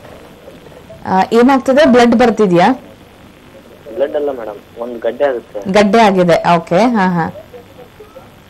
ಅದು ಗಡ್ಡೆ ಆದ್ರೆ ಹೀಟ್ ಆಗಿ ಒಟ್ಟು ಅಡ್ಡಾಡಕ್ ಬರೋದಿಲ್ಲ ಮೇಡಮ್, ಬಹಳ ತ್ರಾಸ ಆಗುತ್ತೆ ಅದು ಲೆಟ್ರಿನ್ ಬರೋದೇ. ಓಕೆ. ಸೊ ಪ್ರತಿದಿನ ಮೋಷನ್ಸ್ ಆಗುತ್ತಾ ನಿಮ್ಗೆ? ಹಾ, ಮೋಷನ್ ಆಗುತ್ತೆ ಮೇಡಮ್. ಓಕೆ. ನೋವಿರುತ್ತೆ, ಮತ್ತೆ ಉರಿ ಏನಾದ್ರೂ ಆಗುತ್ತಾ? ಉರಿ ಆಗುತ್ತೆ ಮೇಡಮ್. ಉರಿ ಆಗುತ್ತೆ. 3 ತಿಂಗಳಿಗೊಮ್ಮೆ ಆಗುತ್ತೆ. ಅದು ಹೀಟ್, ಚಪಾತಿ ಗೋಧಿ ಫುಡ್ ಏನ್ ತಿಂದ್ರು ಹೀಟ್ ಆಗುತ್ತೆ. ಓಕೆ. ಸೊ ಗಡ್ಡೆ ಆಗಿದೆ ಅಂತ ಹೇಳ್ತಿದ್ದೀರಲ್ಲ, ಸೊ ಆ ಗಡ್ಡೆಯಲ್ಲಿ ಪಸ್ ಏನಾದ್ರೂ ಬರುತ್ತಾ? ಕೀವು ಬರುವಂತದ್ದು, ನೀರ್ ಬರುವಂತದ್ದು? ಕೀವು ಬರುತ್ತೆ ಮೇಡಮ್, ಬ್ಲಡ್ ಬರುತ್ತೆ. ಓಕೆ. ಹಾಗಿದ್ರೆ ಇದು ಫಿಶರ್ ಅಥವಾ ಈ ತರದ್ದು ಏನು ಪೈಲ್ಸ್ ಅಂತ ಹೇಳ್ತೀವಿ, ಆ ತರದ ಸಮಸ್ಯೆ ಇರಲ್ಲ. ಇದಕ್ಕೆ ಫಿಸ್ಟುಲಾ ಅಂತ ಹೇಳ್ತೀವಿ. ಸೊ ಇದು ಫಿಸ್ಟುಲೈನ್ ಏನೋ ಇರುತ್ತೆ. ಸೊ ಖಂಡಿತವಾಗ್ಲೂ ಇದಕ್ಕೆ ನೀವು ಕೆಲವೊಂದು ಪರೀಕ್ಷೆಗಳಿರುತ್ತೆ, ಪ್ರಾಕ್ಟೋಸ್ಕೋಪಿ ಅಂತ ಹೇಳ್ತೀವಿ. ಸೊ ಆ ಪ್ರಾಕ್ಟೋಸ್ಕೋಪಿ ಟೆಸ್ಟ್ ಮಾಡಿಸಿ ತದನಂತರ ನೀವು ನಮ್ಮ ಹೋಮಿಯೋಪತಿ ವೈದ್ಯರನ್ನ ಭೇಟಿ ಮಾಡಿದ್ರೆ ಅಥವಾ ನಿಮ್ ಹತ್ರದಲ್ಲಿ ಇರುವಂತ ನಮ್ಮ ಹೋಮಿಯೋಪತಿ ಶಾಖೆಗೆ ಭೇಟಿ ಮಾಡಿದ್ರೆ ಆ ಫಿಸ್ಟುಲಾಗೆ ಟ್ರೀಟ್ಮೆಂಟ್ ಕೊಡ್ಬೇಕಾಗತ್ತೆ. ಅಂದ್ರೆ ಮಾತ್ರನೇ ಪಸ್ ಬರುವಂತದ್ದು, ಅಂದ್ರೆ ಕೀವು ಬರುವಂತದ್ದು, ನೀರ್ ಸುರಿಯುವಂತದ್ದು ಅದು ಕಡಿಮೆ ಆಗ್ತಾ ಆಗ್ತಾ ಮೋಷನ್ಸ್ ಸರಿ ಹೋಗ್ತಾ ಹೋಗುತ್ತೆ. ತದನಂತರ ಅದು ಪೂರ್ತಿ ಕ್ಯೂರ್ ಆಗುತ್ತೆ. ಸೊ ಖಂಡಿತವಾಗ್ಲೂ ಈ ಪ್ರಾಕ್ಟೋಸ್ಕೋಪಿ ಟೆಸ್ಟ್ ಮಾಡಿಸಿ, ಅಂದ್ರೆ ಯಾವ ಹಂತದಲ್ಲಿ ಫಿಸ್ಟುಲಾ ಇದೆ ಮತ್ತೆ ಯಾವ ಭಾಗದಲ್ಲಿದೆ ಅದು ಗೊತ್ತಾಗುತ್ತೆ. ಅದ್ರ ಪೊಸಿಷನ್ ಬೇರೆ ಬೇರೆ ಇರುತ್ತೆ. ಸೊ ಅದನ್ನ ಚೆಕ್ ಮಾಡಿ ತದನಂತರ ಅದಕ್ಕೆ ಮೆಡಿಸಿನ್ಸ್ ಖಂಡಿತವಾಗ್ಲೂ ಕೊಡ್ಬೋದು. ಓಕೆ ಸರ್, ಕಾರ್ಯಕ್ರಮಕ್ಕೆ ಕರೆ ಮಾಡಿದ್ದಕ್ಕೆ ಧನ್ಯವಾದಗಳು. ವೀಕ್ಷಕರಿಗೆ ಕಾರ್ಯಕ್ರಮಕ್ಕೆ ಕರೆ ಮಾಡೋಕ್ಕಿಂತ ಮುಂಚೆ ದಯವಿಟ್ಟು ಟಿವಿ ವಾಲ್ಯೂಮ್ನ ಕಂಪ್ಲೀಟ್ ಆಗಿ ಮ್ಯೂಟ್ ಮಾಡಿ ಅಂತ ಹೇಳಕ್ ಇಷ್ಟಪಡ್ತೀನಿ. ನಮ್ಮ ನಂಬರ್ 08046475657ಗೆ ಕರೆ ಮಾಡಬಹುದು. ನಿಮ್ಮ ಎಲ್ಲ ಸಮಸ್ಯೆಗಳಿಗೂ ಕೂಡ ಪರಿಹಾರನೂ ಕೂಡ ಕಂಡುಕೊಳ್ಬಹುದು. ಇನ್ನು ಡಾಕ್ಟರ್ ಹೇಳ್ತಾ ಇದ್ದಾರೆ ಲಕ್ಷಣಗಳು ಹಾಗೆ ಇದರ ಸಮಸ್ಯೆಗಳು ಏನೇನು ಅಂತ ಮಾಹಿತಿನ ತಿಳಿಸ್ಕೊಡ್ತಾ ಇದ್ರಿ, ಮುಂದುವರಿಸಿ ಡಾಕ್ಟರ್. ಸೊ ಕಾರಣಗಳು ಅಂತಂದಾಗ ಏನಾಗುತ್ತೆ, ಒತ್ತಡ ಒಂದಾಯ್ತು ಅಥವಾ ಟೆನ್ಷನ್ಸ್ ಯೋಚನೆಗಳು ಒಂದಾಯ್ತು ಅಂತಂದಾಗ ಎರಡನೇದಾಗಿ ಬಹಳ ಇಂಪಾರ್ಟೆಂಟ್ ನಮ್ಮ ಲೈಫ್ ಸ್ಟೈಲ್ ಬಹಳ ಇಂಪಾರ್ಟೆಂಟ್ ಆಗುತ್ತೆ. ಇತ್ತೀಚೆಗೆ ನಾವು ಸೋರಿಯಾಸಿಸ್ ಬಹಳ ಕಾಮನ್ ಆಗಿ ನೋಡ್ತಾ ಇರೋದು ಬಿಕಾಸ್ ನಮ್ಮ ಲೈಫ್ ಸ್ಟೈಲ್ ಅಷ್ಟು ಒಳ್ಳೇದಾಗಿ ಇರದೇ ಇರೋದಕ್ಕೆ ಕಾರಣ. ಸೊ ಲೈಫ್ ಸ್ಟೈಲ್ ಅಂತಂದಾಗ ಕೇವಲ ನಾವು ಬೆಳಗ್ಗೆ ಎದ್ದೇಳುವಂಥದ್ದು ಅಥವಾ ರಾತ್ರಿ ಮಲಗುವಂಥದ್ದು ಅಷ್ಟೇ ಟೈಮಿಂಗ್ಸ್ ಮಾತ್ರ ಇಂಪಾರ್ಟೆಂಟ್ ಆಗಲ್ಲ, ನಾವು ತಿನ್ನುವಂಥ ಆಹಾರ ಬಹಳ ಇಂಪಾರ್ಟೆಂಟ್ ಆಗುತ್ತೆ. ಸೊ ಯಾವಾಗ ಆಹಾರದಲ್ಲಿ ಪ್ರೋಟೀನ್ ಅಂಶ ಕಡಿಮೆ ಆಗುತ್ತೋ ಅಥವಾ ವೈಟಮಿನ್ಸ್ ಕೊರತೆ ಆಗುತ್ತೋ ಆಗ ನಾವು ಸೋರಿಯಾಸಿಸ್ ಅನ್ನ ಖಂಡಿತವಾಗ್ಲೂ ನೋಡ್ಬೋದು. ಖಂಡಿತ ಡಾಕ್ಟರ್. ವೀಕ್ಷಕರ ಕಾರ್ಯಕ್ರಮದಲ್ಲಿ ಮತ್ತೊಂದು ಕರೆ. ಹಲೋ ಹಲೋ ಹಲೋ, ನಮಸ್ತೆ ಮಾ, ಯಾರು ಮಾತಾಡ್ತಾ ಇರೋದು? ಮೇಡಮ್ ನನ್ನ ಹೆಸರು ಸುಕನ್ಯಾ ಅಂತ. ಎಲ್ಲಿಂದ ಕರೆ ಮಾಡ್ತಾ ಇರೋದು ಮಾ? ಕನಕಪುರದಿಂದ ಕಾಲ್ ಮಾಡ್ತಾ ಇದೀವಿ. ಖಂಡಿತ. ಓಕೆ, ಡಾಕ್ಟರ್ ಇದ್ದಾರೆ, ಮಾತನಾಡಿ ಸುಕನ್ಯಾ ಅವರೇ. Hello madam. ಹಲೋ ಹಲೋ, ಹೇಳಿ ಸುಕನ್ಯಾ ಅವರೇ, ಏನ್ ಸಮಸ್ಯೆ ಇದೆಮ್ಮ? ಮೇಡಮ್ ನನ್ ಮದುವೆ ಆಗಿ ಈಗ 2 years ನಡೀತಾ ಇದೆ. ಓಕೆ. ಇದಕ್ಕೂ ಮುಂಚೆ ನಮ್ಮ ಯಜಮಾನ್ರಿಗೆ ಒಂದು ಸಮಸ್ಯೆ ಇತ್ತು. ಯಾವುದು? ಸೋರಿಯಾಸಿಸ್? ಒಂದ್ ಡಾಟ್ ಪಿಂಪಲ್ ತರ ಬರುತ್ತೆ. ಓಕೆ. ಅದು ಪೂರ್ತಿ ರೌಂಡ್ ಆಗಿ ಸರ್ಕಲ್ ಟೈಪ್ ಆಗಿ ಅವ್ರಿಗೆ ತೊಡೆ ಭಾಗ ತುಂಬಾ ಸ್ಪ್ರೆಡ್ ಆಗಿತ್ತು.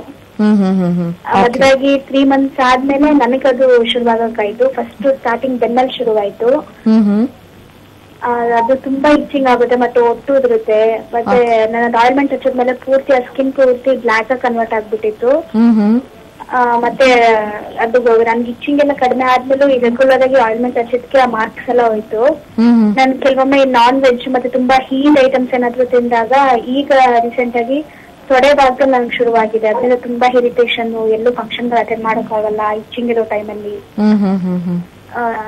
ಪಬ್ಲಿಕ್ ಜೊತೆ ಬೇಗ ಮಿಂಗಲ್ ಆಗೋಕ್ಕಾಗೋದಿಲ್ಲ. ಏನೋ ಒಂಥರ ಸಪರೇಟ್ ಆಗಿರ್ಬೇಕು ಅಂತ ಲೋನ್ಲಿನೆಸ್ ಫೀಲ್ ಆಗ್ತಿದೆ. ಅದ್ರಿಂದ ಇದಕ್ಕೆ ಏನಾದ್ರು ಸೊಲ್ಯೂಷನ್ ಸಿಗುತ್ತಾ ಅಂತ. ನನಗೆ ಪ್ರೆಗ್ನೆಂಟ್ ನನ್ ಡೆಲಿವರಿ ಆಗಿ 3 months ಆಗಿದೆ, 6 months ಆಗಿದೆ. ನನ್ಗೇನಂದ್ರೆ ಈ ಪ್ರಾಬ್ಲಮ್ ನಮ್ ಪಾಪಗೂ ಏನಾದ್ರು ಫೀಡ್ ಮಾಡೋದ್ರಿಂದ ಅವ್ನಿಗೇನಾದ್ರು ಸ್ಪ್ರೆಡ್ ಆಗುತ್ತೆ ಅನ್ನೋ ಒಂದ್ ಭಯ ಕೂಡ ಇದೆ ನನ್ಗೆ. ಓಕೆ, ಖಂಡಿತವಾಗ್ಲೂ ಭಯ ಪಡಬೇಡಿ ಅಮ್ಮ. ನಿಮ್ಮಿಂದ ನಿಮ್ ಮಗುಗೆ ಖಂಡಿತವಾಗ್ಲೂ ಬರಲ್ಲ. ಒಂದು. ಎರಡನೇದು, ಇವಾಗ ನೀವ್ ಹೇಳ್ತಿರೋ ಎಲ್ಲಾ ಲಕ್ಷಣಗಳು ನೋಡಿದ್ರೆ ಇದು ಖಂಡಿತವಾಗ್ಲೂ ಸೋರಿಯಾಸಿಸ್ ಇರುತ್ತೆ. ಇದಕ್ಕೆ ನಾವು ಇನ್ವರ್ಸ್ ಸೋರಿಯಾಸಿಸ್ ಅಂತ ಹೇಳ್ತೀವಮ್ಮ. ಅಂದ್ರೆ ಸ್ಕಿನ್ ಫೋಲ್ಡ್ಸ್ ಇರೋ ಜಾಗದಲ್ಲಿ, ಎಲ್ಲಿ ತೊಡೆ ಸಂದಿಯಲ್ಲಾಗಿರ್ಬೋದು, ಕಂಕಳಲ್ಲಾಗಿರ್ಬೋದು, ಅಥವಾ ಸೊಂಟ ಭಾಗದಲ್ಲಾಗಿರ್ಬೋದು, ಅಥವಾ ಕೆಲವೊಂದ್ಸತಿ ಏನಾಗುತ್ತೆ ಅಂತಂದ್ರೆ ಈ ಕತ್ ಹತ್ರ ಆಗಿರ್ಬೋದು. ಸೊ ಈ ಭಾಗದಲ್ಲಿ ಪ್ರಾರಂಭಿಕವಾಗಿ ಸ್ಟಾರ್ಟ್ ಆದ ನಂತರ ಏನಾಗುತ್ತೆ, ನೀವು ಅದಕ್ಕೆ ಆಯಿಂಟ್ಮೆಂಟ್ ಅಥವಾ ಕ್ರೀಮ್ ಹಚ್ಚಿದಾಗ ಆ ಭಾಗದಲ್ಲಿ ಮಾತ್ರ ಹೊರಟೋಗುತ್ತಮ್ಮ. ಹಾಗಂತ ಬೇರೆ ಭಾಗದಲ್ಲಿ ಬರಲ್ಲ ಅಂತಲ್ಲ. ಸೊ ಆ ಕಾರಣಕ್ಕೆ ನಿಮ್ಗೆ ಬೆನ್ನಲ್ಲಿತ್ತು, ಇವಾಗ ತೊಡೆ ಸಂದಿಯಲ್ಲಿದೆ, ಸೊ ಇದಕ್ ಮುಂಚೆ ಬೇರೆ ಭಾಗದಲ್ಲೂ ಇತ್ತು ಅಂತ ಹೇಳ್ತಾ ಇದ್ರಿ. ಸೊ ಖಂಡಿತವಾಗ್ಲೂ ನೀವು ಆಯಿಂಟ್ಮೆಂಟ್ ಅಥವಾ ಲೋಷನ್ಸ್ ಕ್ರೀಮ್ ಹಚ್ಚಿದಾಗ ಏನಾಗುತ್ತೆ, ಅದು ಮೇಲ್ಗಡೆಯಿಂದ ಚರ್ಮ, ಯಾಕಂದ್ರೆ ಮೇಲೆ ಚರ್ಮದಲ್ಲಿ ಚಿಕ್ಕ ಚಿಕ್ಕ ರಂಧ್ರಗಳಿರುತ್ತಮ್ಮ, ಹೋಲ್ಸ್ ಇರುತ್ತೆ, ಚಿಕ್ಕ ಚಿಕ್ಕ ಪೋರ್ಸ್. ಈ ಪೋರ್ಸ್ ಇಂದ ಏನಾಗತ್ತೆ, ನೀವೇನೇ ಆಯಿಂಟ್ಮೆಂಟ್ ಕ್ರೀಮ್ ಹಚ್ಚಿದ್ರು ಅದು ಒಳಗಡೆ ಭಾಗಕ್ಕೆ ಇರುವಂತಹ ಪದರಗಳಿಗೆ ಹೊರಟೋಗ್ಬಿಡತ್ತೆ. ಸೊ ಆ ಕಾರಣಕ್ಕೆ ಆ ಭಾಗದಲ್ಲಿ ಮಾತ್ರ ಹೊರಟೋಗ್ದಂಗ ಅನ್ಸುತ್ತೆ, ಬಟ್ ಬೇರೆ ಭಾಗದಲ್ಲಿ ಖಂಡಿತವಾಗ್ಲೂ ಬರುತ್ತೆ. ಆ ಕಾರಣಕ್ಕೆ ಇದು ಸೋರಿಯಾಸಿಸ್ ಕಂಪ್ಲೀಟ್ ಆಗಿ ಕ್ಯೂರ್ ಆಗಿಲ್ಲಮ್ಮ ನಿಮ್ಗೆ. ಸೊ ಮತ್ತೆ ಅದು ಕಾಣಿಸ್ಕೊಳ್ತಾ ಇದೆ. ಖಂಡಿತವಾಗ್ಲೂ ಇದಕ್ಕೆ ಚಿಕಿತ್ಸೆ ಇದೆ. ಒಂದ್ಸತಿ ನಮ್ಮ ಹೋಮಿಯೋಪತಿ ವೈದ್ಯರನ್ನ ಭೇಟಿ ಮಾಡಿದ್ರೆ ಸಂಪೂರ್ಣವಾಗಿ ವಾಸಿ ಆಗ್ಲಿಕ್ಕೆ. ಜೊತೆಗೆ ಮೇಲ್ಗಡೆ ದಯವಿಟ್ಟು ಆಯಿಂಟ್ಮೆಂಟ್ ಕ್ರೀಮ್ಗಳು ಏನು ಹಚ್ಕೊಳಕ್ ಹೋಗ್ಬೇಡಿ ಅಮ್ಮ. ಹಚ್ಕೊಳ್ಳೋದ್ರಿಂದ ಕಾಂಪ್ಲಿಕೇಶನ್ಸ್ ಹೆಚ್ಚಾಗ್ತಾ ಹೋಗುತ್ತೆ. ಜೊತೆಗೆ ಈ ಮೊದಲನೇ ಹಂತದಲ್ಲೇ ಅಕಸ್ಮಾತ್ ಸೋರಿಯಾಸಿಸ್ ಇತ್ತು ಅಂದ್ರೆ ಅದು 3ನೇ ಹಂತ, 4ನೇ ಹಂತ ಹೀಗೆ ಹೆಚ್ಚಾಗ್ತಾ ಹೋಗುತ್ತೆ. ಸೊ ಖಂಡಿತವಾಗ್ಲೂ ಒಂದ್ಸತಿ ನಮ್ಮ ಹೋಮಿಯೋಪತಿ ವೈದ್ಯರನ್ನ ಬಂದು ಭೇಟಿ ಮಾಡಿ ಅಮ್ಮ. ಹೇಳಿ ಅಮ್ಮ. ಅದಕ್ಕೇನಾದ್ರೂ ಆಯುರ್ವೇದಿಕ್ ಅಲ್ಲಿ ಆಯಿಂಟ್ಮೆಂಟ್ ಏನಾದ್ರೂ ಸಿಗುತ್ತಾ ಅಮ್ಮ? ನಮ್ದು ಹೋಮಿಯೋಪತಿ ಇರುತ್ತಮ್ಮ, ನಮ್ಮ ಹೋಮಿಯೋಪತಿ. ಸೊ ನಾವು ಇದಕ್ಕೆ ಆಯಿಂಟ್ಮೆಂಟ್ ಕ್ರೀಮ್ ಖಂಡಿತವಾಗ್ಲೂ ಉಪಯೋಗಿಸಲ್ಲಮ್ಮ. ಸೊ ಈಗ ನೀವು ಆಲ್ರೆಡಿ ಆಯಿಂಟ್ಮೆಂಟ್ ಕ್ರೀಮ್ ಉಪಯೋಗಿಸಿದ್ದೀರಾ, ಸೊ ಮತ್ತೆ ನಾವ್ ಯೂಸ್ ಮಾಡ್ತಿರೋದು ಇಂಗ್ಲಿಷ್ ಆಯಿಂಟ್ಮೆಂಟ್. ಸೊ ನಿಮ್ದು ಆಯುರ್ವೇದಿಕ್ ಯೂಸ್ ಮಾಡಿರೋ ಆಯಿಂಟ್ಮೆಂಟ್ ಸಿಗುತ್ತಾ ಅಂತ? ಅದೇ ನಾ ಹೇಳ್ತಾ ಇರೋದು. ಯಾವ್ದೇ ನೀವು ತಗೊಳ್ಳಿ, ಯಾವ್ದೇ ಚಿಕಿತ್ಸಾ ಪದ್ಧತಿಗಳು ತಗೊಳ್ಳಿ, ನೀವು ಆಯುರ್ವೇದನೂ ತಗೊಳ್ಳಿ, ಹೋಮಿಯೋಪತಿ ತಗೊಳ್ಳಿ, ಅಥವಾ ಅಲೋಪತಿ ಮೆಡಿಸಿನ್ಸೇ ತಗೊಳ್ಳಿ, ಮೇಲ್ಗಡೆಯಿಂದ ಹಚ್ಚೋದ್ರಿಂದ ಕಡಿಮೆ ಆಗಲ್ಲ ಅಂತ ಹೇಳ್ತಾ ಇದೀನಿ. ಸೊ ಮೇಲ್ಗಡೆಯಿಂದ ನೀವ್ ಏನೇ ಆಯಿಂಟ್ಮೆಂಟ್ ಕ್ರೀಮ್ ಹಚ್ಚಿದ್ರು, ಲೋಷನ್ಸ್ ಹಚ್ಚಿದ್ರು, ನೀವ್ ಯಾವ್ದೇ ತಗೊಂಡ್ರು ಅದು ಒಳಗಡೆಯಿಂದ ಕ್ಯೂರ್ ಆಗ್ಬೇಕಮ್ಮ. ಸೊ ಮೇಲ್ಗಡೆ ನೀವು ಹಚ್ಚೋದ್ರಿಂದ ಆ ಭಾಗದಲ್ಲಿ ಹೊರಟೋಗುತ್ತೆ, ಮತ್ತೊಂದು ಭಾಗದಲ್ಲಿ ಮತ್ತೆ ಕಾಣಿಸ್ಕೊಳ್ತಾ ಹೋಗುತ್ತೆ. ಸೊ ದಯವಿಟ್ಟು ಆಯಿಂಟ್ಮೆಂಟ್ ಕ್ರೀಮ್ ಯಾವುದೇ ಇರ್ಲಿ ಹಚ್ಕೊಳಕ್ ಹೋಗ್ಬೇಡಿ. ಅದು ಒಳಗಡೆಯಿಂದ ಚರ್ಮದ ಪ್ರತಿ ಒಂದು ಪದರಲ್ಲೂ ಇನ್ಫೆಕ್ಷನ್ ಕಡಿಮೆ ಆಗ್ಬೇಕು. ಜೊತೆಗೆ ಅಲ್ಲಿರುವಂತ ಬಿಳಿ ರಕ್ತ ಕಣಗಳು ಕಂಪ್ಲೀಟ್ ಆಗಿ ಹೆಚ್ಚಾಗ್ಬೇಕಾಗತ್ತೆ. ಸೊ ಆಗ ಮಾತ್ರ ನಿಮ್ ಸೋರಿಯಾಸಿಸ್ ಸಂಪೂರ್ಣವಾಗಿ ವಾಸಿ ಆಗುತ್ತೆ. ಜೊತೆಗೆ ಬೇರೆ ಕಡೆ ಬರ್ದೇ ಇರೋ ಕೂಡ ನೀವು ನೋಡ್ಕೊಳ್ಬಹುದಮ್ಮ. ಓಕೆ ಅಮ್ಮ, ಕಾರ್ಯಕ್ರಮಕ್ಕೆ ಕರೆ ಮಾಡಿದ್ದಕ್ಕೆ ಧನ್ಯವಾದಗಳು. ಕಾರ್ಯಕ್ರಮದಲ್ಲಿ ಮತ್ತೊಂದು ಕರೆ. ಹಲೋ ಹಲೋ, ನಮಸ್ಕಾರ ಸರ್, ಯಾರು ಮಾತನಾಡ್ತಾ ಇರೋದು? ನಾವು ಅರವಿಂದ್ ಅಂತ ಮೇಡಮ್ ಮಾತಾಡ್ತಾ ಇರೋದು, ಕೊಪ್ಪಳದಿಂದ. ಕೊಪ್ಪಳದಿಂದ. ಓಕೆ ಸರ್, ಡಾಕ್ಟರ್ ಇದ್ದಾರೆ, ಮಾತನಾಡಿ. ಹಲೋ ಹಲೋ ಹಲೋ, ಹೇಳಿ ಅರವಿಂದ್ ಅವರೇ. ಮೇಡಮ್ ಆಗ್ಲೇ ಕಾಲ್ ಮಾಡಿದ್ದೆ ನಾನು. ನಿಮ್ ಹೋಮ್ ಕೇರ್ ಎಲ್ಲಿದೆ ಅಂತ ಹೇಳಿಲ್ಲ ಅಷ್ಟೇ. ನಾನು ಪ್ರಾಬ್ಲಮ್ ಅಷ್ಟೇ ಕೇಳಿದ್ರೆ ನಿಮ್ ಹೋಮ್ ಕೇರ್ ಎಲ್ಲಿ ಹೇಳಿಲ್ಲ ಮೇಡಮ್. ಏನ್ ಹೇಳಿ? ನಿಮ್ ಹೋಮ್ ಕೇರ್ ಹಾಸ್ಪಿಟಲ್ ಮೇಡಮ್ ಎಲ್ಲಿ ಐತೆ ಅಂತ ಹಾಸ್ಪಿಟಲ್ ನಮ್ಮ ಹೋಮಿಯೋಪತಿ ಶಾಖೆ ಇದೆ. ನೀವು ಸ್ಕ್ರೀನ್ ಮೇಲೆ ಬರ್ತಿದೆಯಲ್ಲ ನಂಬರ್ ಕಾಲ್ ಮಾಡಿದ್ರೆ ನಿಮ್ಗೆ ಅಡ್ರೆಸ್ ಹೇಳ್ತಾರೆ ಹಾಸ್ಪಿಟಲ್ ಎಲ್ಲಿದೆ ಅಂತ. ಓಕೆ ಸರ್, ಕಾರ್ಯಕ್ರಮಕ್ಕೆ ಕರೆ ಮಾಡಿದ್ದಕ್ಕೆ ಧನ್ಯವಾದಗಳು. ಇನ್ನ ಬ್ರಾಂಚಸ್ ಬಂದು ವೀಕ್ಷಕರೇ ಹಲವಾರು ಜಿಲ್ಲೆಗಳಲ್ಲೂ ಕೂಡ ಇದೆ. ಇನ್ನು ಬೆಂಗಳೂರಿಗೆ ಬಂದ್ರೆ ನಮಗೆ ಇದು ಮಲ್ಲೇಶ್ವರಂ ಹಾಗೆ ಜಯನಗರಲ್ಲೂ ಕೂಡ ಇದೆ. ನಿಮ್ಗೆ ಹೇಳ್ದಾಗೇನೆ ಕೊಪ್ಪಳಿಂದ ಹೊಸಪೇಟೆಗೆ ನಿಮ್ಗೆ ತುಂಬಾ ಹತ್ರ ಆಗುತ್ತೆ. ಈ ಫ್ರೀ ಕನ್ಸಲ್ಟೇಷನ್ ಎಂಬ ನಂಬರ್ ಕಾಣಿಸ್ಕೊಳ್ತಾ ಇದೆ ಆ ಸ್ಕ್ರೀನ್ ಮೇಲೆ. ಆ ನಂಬರ್ಗೆ ಕರೆ ಮಾಡಿ ನೀವು ಡಾಕ್ಟರ್ನ ಕೂಡ ನೇರವಾಗಿ ಕೂಡ ಭೇಟಿ ಮಾಡಬಹುದು. ಇನ್ನ ಡಾಕ್ಟರ್, ಇನ್ನ ವಿಟಿಲಿಗೋ ಅಂತ ಬಂದಾಗ ಅದು ಕೂಡ ನಮ್ಮ ಚರ್ಮದಲ್ಲಿ ಒಂದು ಸಮಸ್ಯೆನೆ ಇದು ಅಲ್ವಾ? ಅದ್ರ ಬಗ್ಗೆನೂ ಕೂಡ ಹೆಚ್ಚು ಮಾಹಿತಿನೂ ಕೂಡ ತಿಳ್ಕೊಳ್ಳೋಣ. ಕಾರ್ಯಕ್ರಮದಲ್ಲಿ ಮತ್ತೊಂದು ಕರೆ. ಹಲೋ ಹಲೋ ಹಲೋ, ನಮಸ್ತೆ ಅಮ್ಮ, ಯಾರು ಮಾತಾಡ್ತಾ ಇರೋದು? ನಾನು ತುಮಕೂರಿಂದ ಸುಮಾ ಅಂತ. ಸುಮಾ ಅವರೇ, ಡಾಕ್ಟರ್ ಇದ್ರೆ ಮಾತನಾಡಿ. ಹಲೋ. ಕೊಡಿ ಮೇಡಮ್. ಹಲೋ ಹಲೋ, ಹೇಳಿ ಸುಮಾ ಅವರೇ. ಮೇಡಮ್, ನನ್ಗೆ ಸುಮಾರು ವರ್ಷಗಳಿಂದ ವೈಟ್ ಪ್ಯಾಚಸ್ ಇದೆ. Okay homeo treatment ತಗೊಂಡಿದೀನಿ. ಓಕೆ, ಆದ್ರೂ ಕ್ಯೂರ್ ಆಗಿಲ್ಲ ಮೇಡಮ್. ಓಕೆ, ಎಲ್ಲೆಲ್ಲಿ ಇದೆಯಮ್ಮ? ಎಷ್ಟು ವರ್ಷದಿಂದ ಇದೆ ಮೇಡಮ್? ಸುಮಾರು ವರ್ಷದಿಂದ 20 ವರ್ಷದಿಂದ ಇದೆ. ಬಟ್ ಸ್ಪ್ರೆಡ್ ಆಗದಂಗೆ ನಾನು ಬೇರೆ ಬೇರೆ ಕಡೆ ಎಲ್ಲ ಔಷಧಿ ತಗೊಂಡಿದೀನಿ. ಓಕೆ, ಕೈಯಲ್ಲಿದೆ, ಲಿಪ್ಸ್ ಅಲ್ಲಿದೆ. ಮೇಡಮ್ ಅದೇ ಹೇಳಿ ಅಮ್ಮ, ಹೇಳಿ. ಅದೇ ಮೇಡಮ್, ಲಿಪ್ಸ್ ಅಲ್ಲಿದೆ, ಕೈಯಲ್ಲಿದೆ, ಕಾಲಲ್ಲಿ ಬೆರಳಲ್ಲೆಲ್ಲ ಇದೆ. ಓಕೆ, ಮೊಣಕಾಲಲ್ಲಿದೆ. ಅದೇ ಅದಕ್ಕೆ ಏನ್ ಮಾಡ್ಬೇಕು ಅಂತ ಮೇಡಮ್. ಓಕೆ, ನೋಡಿ ಅಮ್ಮ, ನೀವು ಹೋಮಿಯೋಪತಿ ಚಿಕಿತ್ಸೆ ತೆಗೆದುಕೊಂಡಿದ್ದೀರಾ ಅಂತ ಹೇಳ್ತಿದ್ದೀರಾ. ಸೊ ಹೋಮಿಯೋಪತಿಯಲ್ಲೇನೆ ಬೇರೆ ಬೇರೆ ತರದ್ದು ಚಿಕಿತ್ಸಾ ಪದ್ಧತಿಗಳಿರುತ್ತಮ್ಮ. ಈಗ ಕೆಲವೊಬ್ಬರಿಗೆ ನಾವು ಅಡ್ವಾನ್ಸ್ ಹೋಮಿಯೋಪತಿ ಚಿಕಿತ್ಸೆ ಕೊಡ್ಬೇಕಾಗತ್ತೆ. ಕೆಲವೊಂದ್ಸತಿ ವೈಟ್ ಪ್ಯಾಚಸ್ ಇದ್ದಾಗ ನಾವು ಈ ಬಿಳಿ ಮಚ್ಚೆಗಳು ಅಥವಾ ತೊನ್ನಿದ್ದಾಗ ಯಾವ ಕಾರಣಕ್ಕಾಗಿ ಬಂದಿದೆ ಅದು ಬಹಳ ಇಂಪಾರ್ಟೆಂಟ್ ಆಗುತ್ತೆ. ಕೆಲವೊಂದ್ಸತಿ ಈ ಮೆಲೆಟೋನಿನ್ ಹಾರ್ಮೋನ್ಸ್, ಸೊ ಈ ಮೆಲೆಟೋನಿನ್ ಅನ್ನುವಂಥದ್ದು ನಮ್ಮ ಚರ್ಮಕ್ಕೆ ಬಣ್ಣವನ್ನ ನೀಡುವಂತ ಹಾರ್ಮೋನ್ ಆಗಿರುತ್ತೆ. ಅಕಸ್ಮಾತ್ ಆಗಿ ಆ ಮೆಲೆಟೋನಿನ್ ಹಾರ್ಮೋನ್ಸೇ ಕಡಿಮೆ ಆಗಿತ್ತು ಅಂತಂದ್ರೆ ಆ ಹಾರ್ಮೋನ್ಸ್ಗೆ treatment ಕೊಡ್ಬೇಕಾಗತ್ತೆ. In case melatonin hormones correct ಆಗಿತ್ತು ಆದ್ರೆ ಚರ್ಮದಲ್ಲಿ ಮೆಲನೋಸೈಟ್ಸ್ ಅಂತ ಇರುತ್ತೆ, ಆ ಮೆಲನೋಸೈಟ್ಸ್ ಗಳು ಡ್ಯಾಮೇಜ್ ಆಗ್ತಾ ಇತ್ತು ಅಂದ್ರೆ ಅದಕ್ಕೆ ಸಂಬಂಧಪಟ್ಟಂಗೆ ಚಿಕಿತ್ಸೆ ಕೊಡ್ಬೇಕಾಗತ್ತೆ. ಇಲ್ಲ ಅಂತಂದ್ರೆ ಕೆಲವೊಂದ್ಸತಿ ಮೆಲನೋಸೈಟ್ಸ್ ಮೆಲೆಟೋನಿನ್ ಎರಡೂ ಕರೆಕ್ಟ್ ಆಗಿರುತ್ತೆ, ಆದ್ರೆ ಮೆಲನಿನ್ ಪಿಗ್ಮೆಂಟ್ ಪ್ರೊಡಕ್ಷನ್ ಆಗ್ತಿರಲ್ಲ. ಸೊ ಯಾವ್ದೋ ಒಂದು ಕಾರಣಕ್ಕೆ ಅದು ಬ್ಲಾಕ್ ಆಗಿರುತ್ತೆ. ಸೊ ಅದು ಮೆಲನೋಸೈಟ್ಸ್ ಇಂದ ಮೆಲನಿನ್ ಪಿಗ್ಮೆಂಟ್ ರಿಲೀಸ್ ಆಗ್ತಿರಲ್ಲ. ಸೊ ಅಕಸ್ಮಾತ್ ಆ ಸಮಸ್ಯೆ ಇತ್ತು ಅಂದ್ರೆ ಅದಕ್ಕೆ ಚಿಕಿತ್ಸೆ ಕೊಡ್ಬೇಕಾಗತ್ತೆ. ಇನ್ ಕೇಸ್ ಅನುವಂಶಿವಾಗಿತ್ತು ಅಂದ್ರೆ ನಿಮ್ ಫ್ಯಾಮಿಲಿಯಲ್ಲಿ ಯಾರಿಗಾದ್ರೂ ಇತ್ತು, ಆ ಕಾರಣಕ್ಕೆ ನಿಮ್ಗೂ ಬಂದಿತ್ತು ಅಂತ ಅಂದಾಗ ಅವಾಗ ಜೆನೆಟಿಕ್ ಕಾನ್ಸ್ಟಿಟ್ಯೂಷನಲ್ ಹೋಮಿಯೋಪತಿಕ್ ಟ್ರೀಟ್ಮೆಂಟ್ ಅಂತ ಕೊಡ್ತೀವಿ. ಇನ್ ಕೇಸ್ ಸ್ಟ್ರೆಸ್ ಅಥವಾ ಟೆನ್ಷನ್ಸ್ ಯೋಚನೆಗಳಿಂದ ಅಕಸ್ಮಾತ್ ನಿಮ್ ಹಾರ್ಮೋನ್ಸ್ ವ್ಯತ್ಯಾಸ ಆಗಿ ಆಗ ತೊನ್ನು ಬಂದಿತ್ತು ಅಂದ್ರೆ ಆಗ ಅದಕ್ಕೆ ನಾವು ಕಾನ್ಸ್ಟಿಟ್ಯೂಷನಲ್ ಹೋಮಿಯೋಪತಿಕ್ ಟ್ರೀಟ್ಮೆಂಟ್ ಅಂತ ಕೊಡ್ತೀವಿ. ಸೊ ಯಾವ ಕಾರಣಕ್ಕಾಗಿ ಬಂದಿದೆ ಜೊತೆಗೆ ಯಾವ ಹಂತದಲ್ಲಿದೆ ಇದನ್ನ ನೋಡ್ಕೊಂಡು ಖಂಡಿತವಾಗ್ಲೂ ನೀವು ಹೋಮಿಯೋಪತಿ ಚಿಕಿತ್ಸೆ ನಿಮ್ಗೆ ಖಂಡಿತವಾಗ್ಲೂ ಹೆಲ್ಪ್ ಆಗುತ್ತೆ. ಖಂಡಿತವಾಗ್ಲೂ ಕ್ಯೂರ್ ಆಗುತ್ತಮ್ಮ, ಖಂಡಿತವಾಗ್ಲೂ ಕ್ಯೂರ್ ಆಗುತ್ತೆ. ಎಷ್ಟೋ ಜನರಿಗೆ ನಮ್ ಕ್ಲಿನಿಕ್ ಅಲ್ಲಿ 20 ವರ್ಷ 30 ವರ್ಷದಿಂದ ಇರುವಂತಹ ವಿಟಿಲಿಗೋ ಸಮಸ್ಯೆ ಕೂಡ ನಿಧಾನವಾಗಿ ಕ್ಯೂರ್ ಆಗುತ್ತೆ. ಬಟ್ ಯಾವ ಕಾರಣಕ್ಕಾಗಿ ಬಂದಿದೆ ರೂಟ್ ಕಾಸ್ ತಿಳ್ಕೊಳ್ಳೋದು ಬಹಳ ಇಂಪಾರ್ಟೆಂಟ್ ಆಗುತ್ತಮ್ಮ.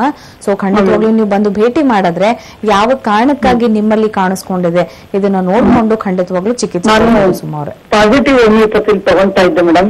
ಓಕೆ, ಏನು ಕ್ಯೂರ್ ಆಗಿರ್ಲಿಲ್ಲ ಮೇಡಮ್. ಓಕೆ ಓಕೆ, ಹೌದಮ್ಮ, ಖಂಡಿತವಾಗ್ಲೂ ಹೌದು. ಬಟ್ ಯಾವ ತರ ಚಿಕಿತ್ಸೆ ತೆಗೆದುಕೊಂಡಿದ್ದೀರಾ ಅದು ಇಂಪಾರ್ಟೆಂಟ್. ಜೊತೆಗೆ ನಿಮ್ಮಲ್ಲಿ ಕಾರಣ ಯಾವ ತರ ಇದೆ. ಈಗ ಹೋಮಿಯೋಪತಿಯಲ್ಲೇನೆ ಬೇರೆ ಬೇರೆ ಔಷಧಿಗಳಿರುತ್ತಮ್ಮ.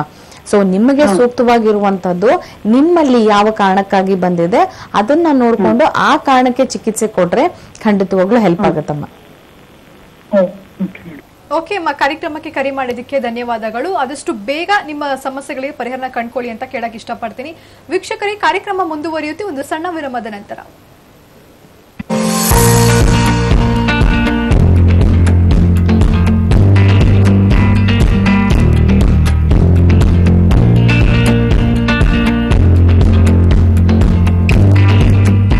ನಿಮ್ಮ ಎಲ್ಲಾ ದೀರ್ಘಕಾಲದ ಆರೋಗ್ಯ ಸಮಸ್ಯೆಗಳಿಗೆ ಯಾವುದೇ ಅಡ್ಡ ಪರಿಣಾಮಗಳಿಲ್ಲದೆ ಶಾಶ್ವತ ಪರಿಹಾರಕ್ಕಾಗಿ ನಮ್ಮ ಹೋಮಿಯೋಪತಿ. ನಮಸ್ತೆ ವೀಕ್ಷಕರೇ, ನಾನು ಡಾಕ್ಟರ್ ಆಶಾರಾಣಿ, ನಮ್ಮ ಹೋಮಿಯೋಪತಿ ವತಿಯಿಂದ. ಇವತ್ತಿನ ವಿಷಯ ಅಲರ್ಜಿ ಮತ್ತು ಅಸ್ತಮಾ. ನಮ್ಮೆಲ್ಲರಿಗೂ ಗೊತ್ತಿರೋ ಹಾಗೆ ಈ ಒಂದು ವಾತಾವರಣ ವ್ಯತ್ಯಾಸ ಆದಾಗ ಒಂದು ಚಿಕ್ಕ ವಯಸ್ಸಿಂದ ಹಿಡಿದು ಏಜ್ ಆಗಿರೋವರೆಗೂ ಈ ಒಂದು ಅಲರ್ಜಿ ಮತ್ತು ಆಸ್ತಮಾ ಇಂದ ಸಫರ್ ಮಾಡೋರ್ನು ನಾವು ಸಾಕಷ್ಟು ಪೇಷಂಟ್ಸ್ ಅಲ್ಲಿ ಕಾಣ್ತಾ ಇರ್ತೀವಿ. ಸೊ ಅಲರ್ಜಿಗೆ ಮತ್ತು ಆಸ್ತಮಗೆ ಸಾಕಷ್ಟು ಕಾರಣಗಳಿದಾವೆ. ಒಂದು ಫ್ಯಾಮಿಲಿ ಹಿಸ್ಟ್ರಿ ಇರಬಹುದು, ಅಥವಾ ವಾತಾವರಣ ವ್ಯತ್ಯಾಸದಿಂದ ಇರಬಹುದು, ಅಥವಾ ರೋಗ ನಿರೋಧಕ ಶಕ್ತಿ ಏನಂತ ಹೇಳ್ತೀವಿ ನಾವು, ಯಾರಲ್ಲಿ ಕುಗ್ಗುತ್ತಾ ಹೋಗೋದ್ರಿಂದ ಇದರಿಂದ ಕೂಡ ಒಂದು ಅಲರ್ಜಿ ಆಸ್ತಮಗೆ ಕಾರಣ ಆಗಿ ನಾವು ಕಾಣಬಹುದು. ಎನ್ವೈರನ್ಮೆಂಟಲ್ ಫ್ಯಾಕ್ಟರ್ಸ್ ಅಂತ ಹೇಳಂತಾದ್ರೆ ನೋಡೋದಾದ್ರೆ ಧೂಳಾಗಿರ್ಬೋದು, ಹೊಗೆ ಅಥವಾ ಡಸ್ಟ್, ಪೊಲ್ಯೂಷನ್ ಈ ತರ ಆಯ್ತು ಅಂದ್ರೆ ಪ್ರತಿಯೊಬ್ಬ ಪೇಷಂಟ್ಸ್ಗೂ ಈ ಒಂದು ಕಾಯಿಲೆ ಅಗ್ರಿವೇಟ್ ಆಗೋ ಸಾಧ್ಯತೆ ಜಾಸ್ತಿ ಇರುತ್ತೆ. ಅರ್ಲಿ ಸ್ಟೇಜಸ್ ಅಲ್ಲಿ ಲಕ್ಷಣಗಳು ಕಂಡಲ್ಲಿ ಮೂಗಿನ ಸೋರುವಿಕೆ ಇರಬಹುದು, ಮೂಗಲ್ಲಿ ನವೆ ಆಗೋದು, ಮೂಗ್ ಬ್ಲಾಕ್ ಆಗೋದು, ತಲೆಭಾರ, ತಲೆನೋವು, ಸೈನಸ್ ಪ್ರಾಬ್ಲಮ್ ಆಗಿರುವಂತದ್ದು, ಕಣ್ಣಲ್ಲಿ ನವೆ ಬರೋದು, ಕಣ್ಣಲ್ಲಿ ನೀರು ಸೋರೋದು, ಕಣ್ಣಲ್ಲಿ ರೆಡ್ನೆಸ್ ಆಗೋದು ಅಥವಾ ಉಸಿರಾಡಕ್ ಕಷ್ಟ ಆಗೋದು, ವೀಸಿಂಗ್ ಪ್ರಾಬ್ಲಮ್ ಅಂತ ಹೇಳ್ತೀವಿ. ಈ ಎಲ್ಲಾ ಲಕ್ಷಣಗಳು ಕೂಡ ಕಂಡು ಬರುತ್ತೆ. ಸೊ ಹೋಮಿಯೋಪತಿಯಲ್ಲಿ ಇದಕ್ಕೆ ಚಿಕಿತ್ಸೆ ಅನ್ನೋದು, ಪರಿಹಾರ ಅನ್ನೋದು ಖಂಡಿತವಾಗ್ಲೂ ಇರುತ್ತೆ. ಯಾವುದೇ ರೀತಿ ಅಡ್ಡ ಪರಿಣಾಮ ಇಲ್ಲದಂಗೆ ಒಂದು ಜೆನೆಟಿಕ್ ಕಾನ್ಸ್ಟಿಟ್ಯೂಷನಲ್ ಟ್ರೀಟ್ಮೆಂಟ್ ಅಂತ ನಾವು ಕೊಡ್ಲಾಗತ್ತೆ. ಸಾಕಷ್ಟು ಮೆಡಿಸಿನ್ಸ್ ಗಳಿವೆ ಹೋಮಿಯೋಪತಿಯಲ್ಲಿ. ಅದರಲ್ಲೂ ಕೂಡ ಎಕ್ಸಾಂಪಲ್ ಹೇಳುವಂತದಾದ್ರೆ ಆರ್ ಸಲ್ವ್ ಇರ್ಬೋದು, ನೇಟ್ರಮ್ ಸಲ್ಫ್ ಇರ್ಬೋದು, ಬೆಲಡೋನಾ ಇರ್ಬೋದು, ಆರ್ ಸಯೋಡ್ ಇರ್ಬೋದು. ಈ ತರ ಕೆಲವು ಮೆಡಿಕೇಶನ್ಸ್ ಗಳು ನಾವು ಕೊಡೋದ್ರಿಂದ ಪೇಷಂಟ್ಸ್ ಒಂದು ದೈಹಿಕ ಮತ್ತು ಮಾನಸಿಕ ಒಂದು ಅನುಗುಣವಾಗಿ ನಾವು ತಿಳ್ಕೊಂಡು ಅವರಲ್ಲಿ ಒಂದು ಚಿಕಿತ್ಸೆ ಕೊಟ್ಟಾಗ ಈ ಒಂದು ಕಾಯಿಲೆ ಸಂಪೂರ್ಣವಾಗಿ ಪರಿಹಾರ ಸಿಗುತ್ತೆ ಅನ್ನೋ ಒಂದು ನಂಬಿಕೆ ತಿಳಿಸ್ತಾ ಇದ್ದೀನಿ. ಸೊ ನೀವು ಕೂಡ ಏನೇ ಸಮಸ್ಯೆ ಇದ್ದಲ್ಲಿ ಕೂಡ ಬಂದು ಭೇಟಿಯಾಗಿ ಹೋಮಿಯೋಪತಿಯಲ್ಲಿ ಚಿಕಿತ್ಸೆಯನ್ನು ಪಡ್ಕೊಳ್ಬಹುದು. ನಮ್ಮ ಶಾಖೆಗಳು ಬೆಂಗಳೂರಿನಲ್ಲಿ, ಮಲ್ಲೇಶ್ವರಂ, ಜಯನಗರ, ಮೈಸೂರು, ಹಾಸನ, ಹುಬ್ಬಳ್ಳಿ, ದಾವಣಗೆರೆ, ಗುಲ್ಬರ್ಗ, ಹೊಸಪೇಟೆ, ಶಿವಮೊಗ್ಗ. ಹಾಯ್ ಬಾಯ್ ಹೋಗೋಣ. Thank you. ಮದುವೆ ಆಗಿ ಇಷ್ಟು ವರ್ಷ ಆಯ್ತು. ಎಲ್ಲ ಅಮ್ಮಂದ್ರಂತೆ ನಾನು ನನ್ನ ಮಗುವಿನ ಜೊತೆ ಆಟ ಆಡೋ ಕನಸು ಕನಸಾಗಿ ಉಳಿದಿದೆ. ಕಂಗ್ರ್ಯಾಚುಲೇಷನ್ಸ್, ನೀವು ನಿಮ್ಮ ಮಗುವಿನ ಜೊತೆ ಆಟ ಆಡೋ ಕನಸು ನನಸಾಗಿದೆ. ಪರಿಪೂರ್ಣ ದಾಂಪತ್ಯದ ಕನಸು ಮಗು. ನಿಮ್ಮ ಕನಸಿಗೆ ನಿಮ್ಮ ಜೊತೆ ನಮ್ಮ ಹೋಮಿಯೋಪತಿ.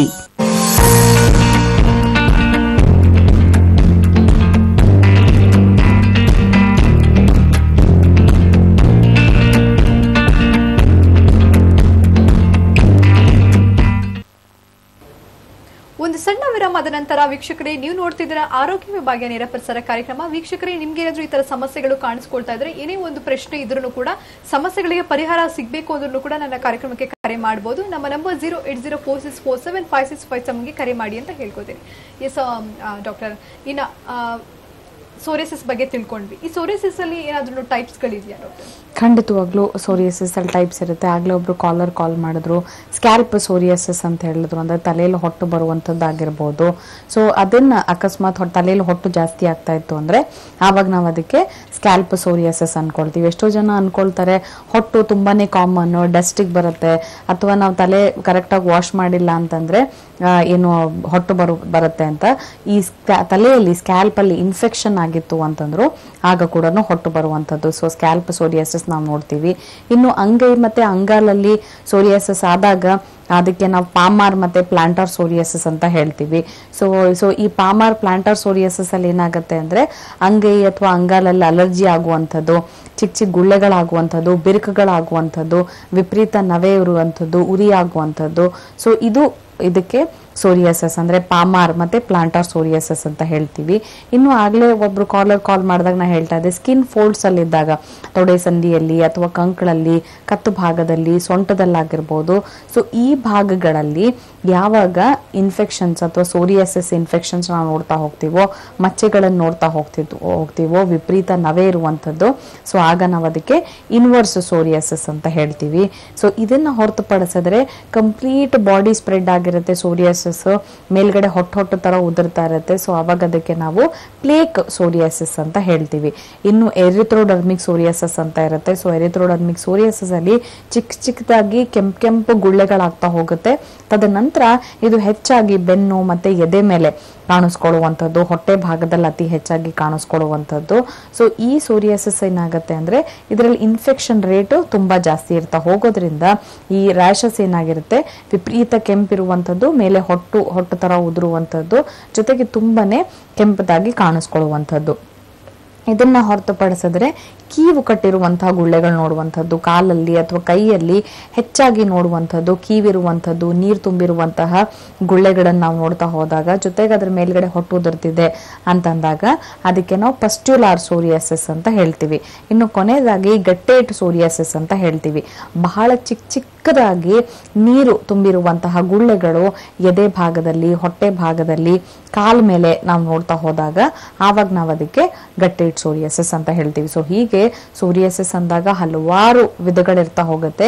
ಯಾವ ತರದ್ದು ಸೋರಿಯಾಸಿಸ್ ಇದೆ ಇದ್ರ ಮೇಲೆ ಕೂಡ ಖಂಡಿತವಾಗ್ಲೂ ಚಿಕಿತ್ಸಾ ಪದ್ಧತಿಗಳು ಬೇರೆ ಬೇರೆ ಆಗ್ತಾ ಹೋಗುತ್ತೆ. ಖಂಡಿತ ಡಾಕ್ಟರ್. ಇನ್ನು ವಿಟಿಲಿಗೋ ಅಂತ ಅಂದ ತಕ್ಷಣನೇ ಅದು ಕೂಡ ಒಂದು ಚರ್ಮದ ಭಾಗದಲ್ಲಿ ಕಾಣಿಸ್ಕೊಳ್ಳುವಂತಹ ಒಂದು ಕಾಯಿಲೆ ಅಂತಾನೆ ಹೇಳ್ಬೋದು. ಅದು ತನ್ನು ಅಂತಲೂ ಕೂಡ ನಾವು ಕರಿತೀವಿ. ಇದಕ್ಕೆ ವಿಟಿಲಿಗೋ ಅಂದ್ರೆ ಏನು, ಹಾಗೆ ಇದಕ್ಕೆ ಸಮಸ್ಯೆಗಳಿಗೆ ಕಾರಣ ಏನು ಡಾಕ್ಟರ್? ತೊನ್ನು ಅಂತಂದಾಗ ಏನಾಗುತ್ತೆ, ಖಂಡಿತವಾಗ್ಲೂ ನಮ್ಮ ಚರ್ಮ ಚೆನ್ನಾಗಿರ್ಬೇಕು, ನಮ್ಮ ಚರ್ಮ ಬಣ್ಣ ಕರೆಕ್ಟ್ ಆಗಿರ್ಬೇಕು ಅಂತಂದಾಗ ನಮ್ಮ ಬ್ರೈನಲ್ಲಿ ಒಂದು ಇಂಪಾರ್ಟೆಂಟ್ ಹಾರ್ಮೋನ್ಸ್ ಇರುತ್ತೆ. ಸೊ ಆ ಪೀನಿಯಲ್ ಗ್ರಂಥಿ ಅಂತ ಇರುತ್ತೆ, ಚಿಕ್ಕ ಗ್ರಂಥಿ ನಮ್ಮ ಬ್ರೈನಲ್ಲಿ ಇರುವಂತದ್ದು ಮೆದುಳಲ್ಲಿ. ಸೊ ಇದರಿಂದ ಇಂಪಾರ್ಟೆಂಟ್ ಆಗಿ ಈ ಇಂಪಾರ್ಟೆಂಟ್ ಹಾರ್ಮೋನ್ಸ್ ಮೆಲಿಟೋನಿನ್ ಉತ್ಪತ್ತಿ ಆಗುತ್ತೆ. ಸೊ ಈ ಮೆಲಿಟೋನಿನ್ ಏನ್ ಮಾಡತ್ತೆ ಅಂದ್ರೆ, ಈ ಯಾವಾಗ ಹೆಚ್ಚಾಗ್ತಾ ಹೋಗುತ್ತೋ ಅಥವಾ ಯಾವಾಗ ಸಮಾನ ಪ್ರಮಾಣದಲ್ಲಿ ಇರ್ತಾ ಹೋಗುತ್ತೋ, ಸೊ ಆವಾಗ ಏನಾಗುತ್ತೆ, ನಮ್ಮ ಚರ್ಮಕ್ಕೆ ಬಣ್ಣವನ್ನ ಕೊಡುವಂತಹ ಸೆಲ್ಸ್ಗಳಿರುತ್ತೆ. ಅದಕ್ಕೆ ನಾವು ಮೆಲನೋಸೈಟ್ಸ್ ಅಂತ ಹೇಳ್ತೀವಿ. ಸೊ ಈ ಮೆಲಿಟೋನಿನ್ ಹಾರ್ಮೋನ್ಸ್ ಕರೆಕ್ಟ್ ಆಗಿ ಉತ್ಪತ್ತಿ ಆಗ್ತಾ ಹೋಯ್ತು ಅಂದಾಗ ಚರ್ಮದ ಒಳಗಡೆ ಇರುವಂತಹ ಮೆಲನೋಸೈಟ್ಸ್ ಗಳು ಕೂಡ ಕರೆಕ್ಟ್ ಆಗಿ ಕೆಲಸ ಮಾಡ್ತಾ ಹೋಗುತ್ತೆ. ಸೊ ಆಗ ಏನಾಗುತ್ತೆ, ನಮ್ಮ ಬಾಡಿ ಪೂರ್ತಿನೂ ಚರ್ಮದ ಕಲರು ಒಂದೇ ಬಣ್ಣ ಇರ್ತಾ ಹೋಗುತ್ತೆ. ಅಕಸ್ಮಾತ್ ಆಗಿ ಈ ಮೆಲಿಟೋನಿನ್ ಹಾರ್ಮೋನ್ಸೇ ಅಕಸ್ಮಾತ್ ಕಡಿಮೆ ಆಗ್ತಾ ಹೋಯ್ತು, ಅಥವಾ ಯಾವ ಟೈಮಲ್ಲಿ ಹೆಚ್ಚಾಗಬೇಕು ಆ ಟೈಮಲ್ಲಿ ಕಡಿಮೆ ಆಗುವಂಥದ್ದು, ಯಾವ ಟೈಮಲ್ಲಿ ಕಡಿಮೆ ಆಗಬೇಕು ಆ ಟೈಮಲ್ಲಿ ಹೆಚ್ಚಾಗುವಂಥದ್ದು.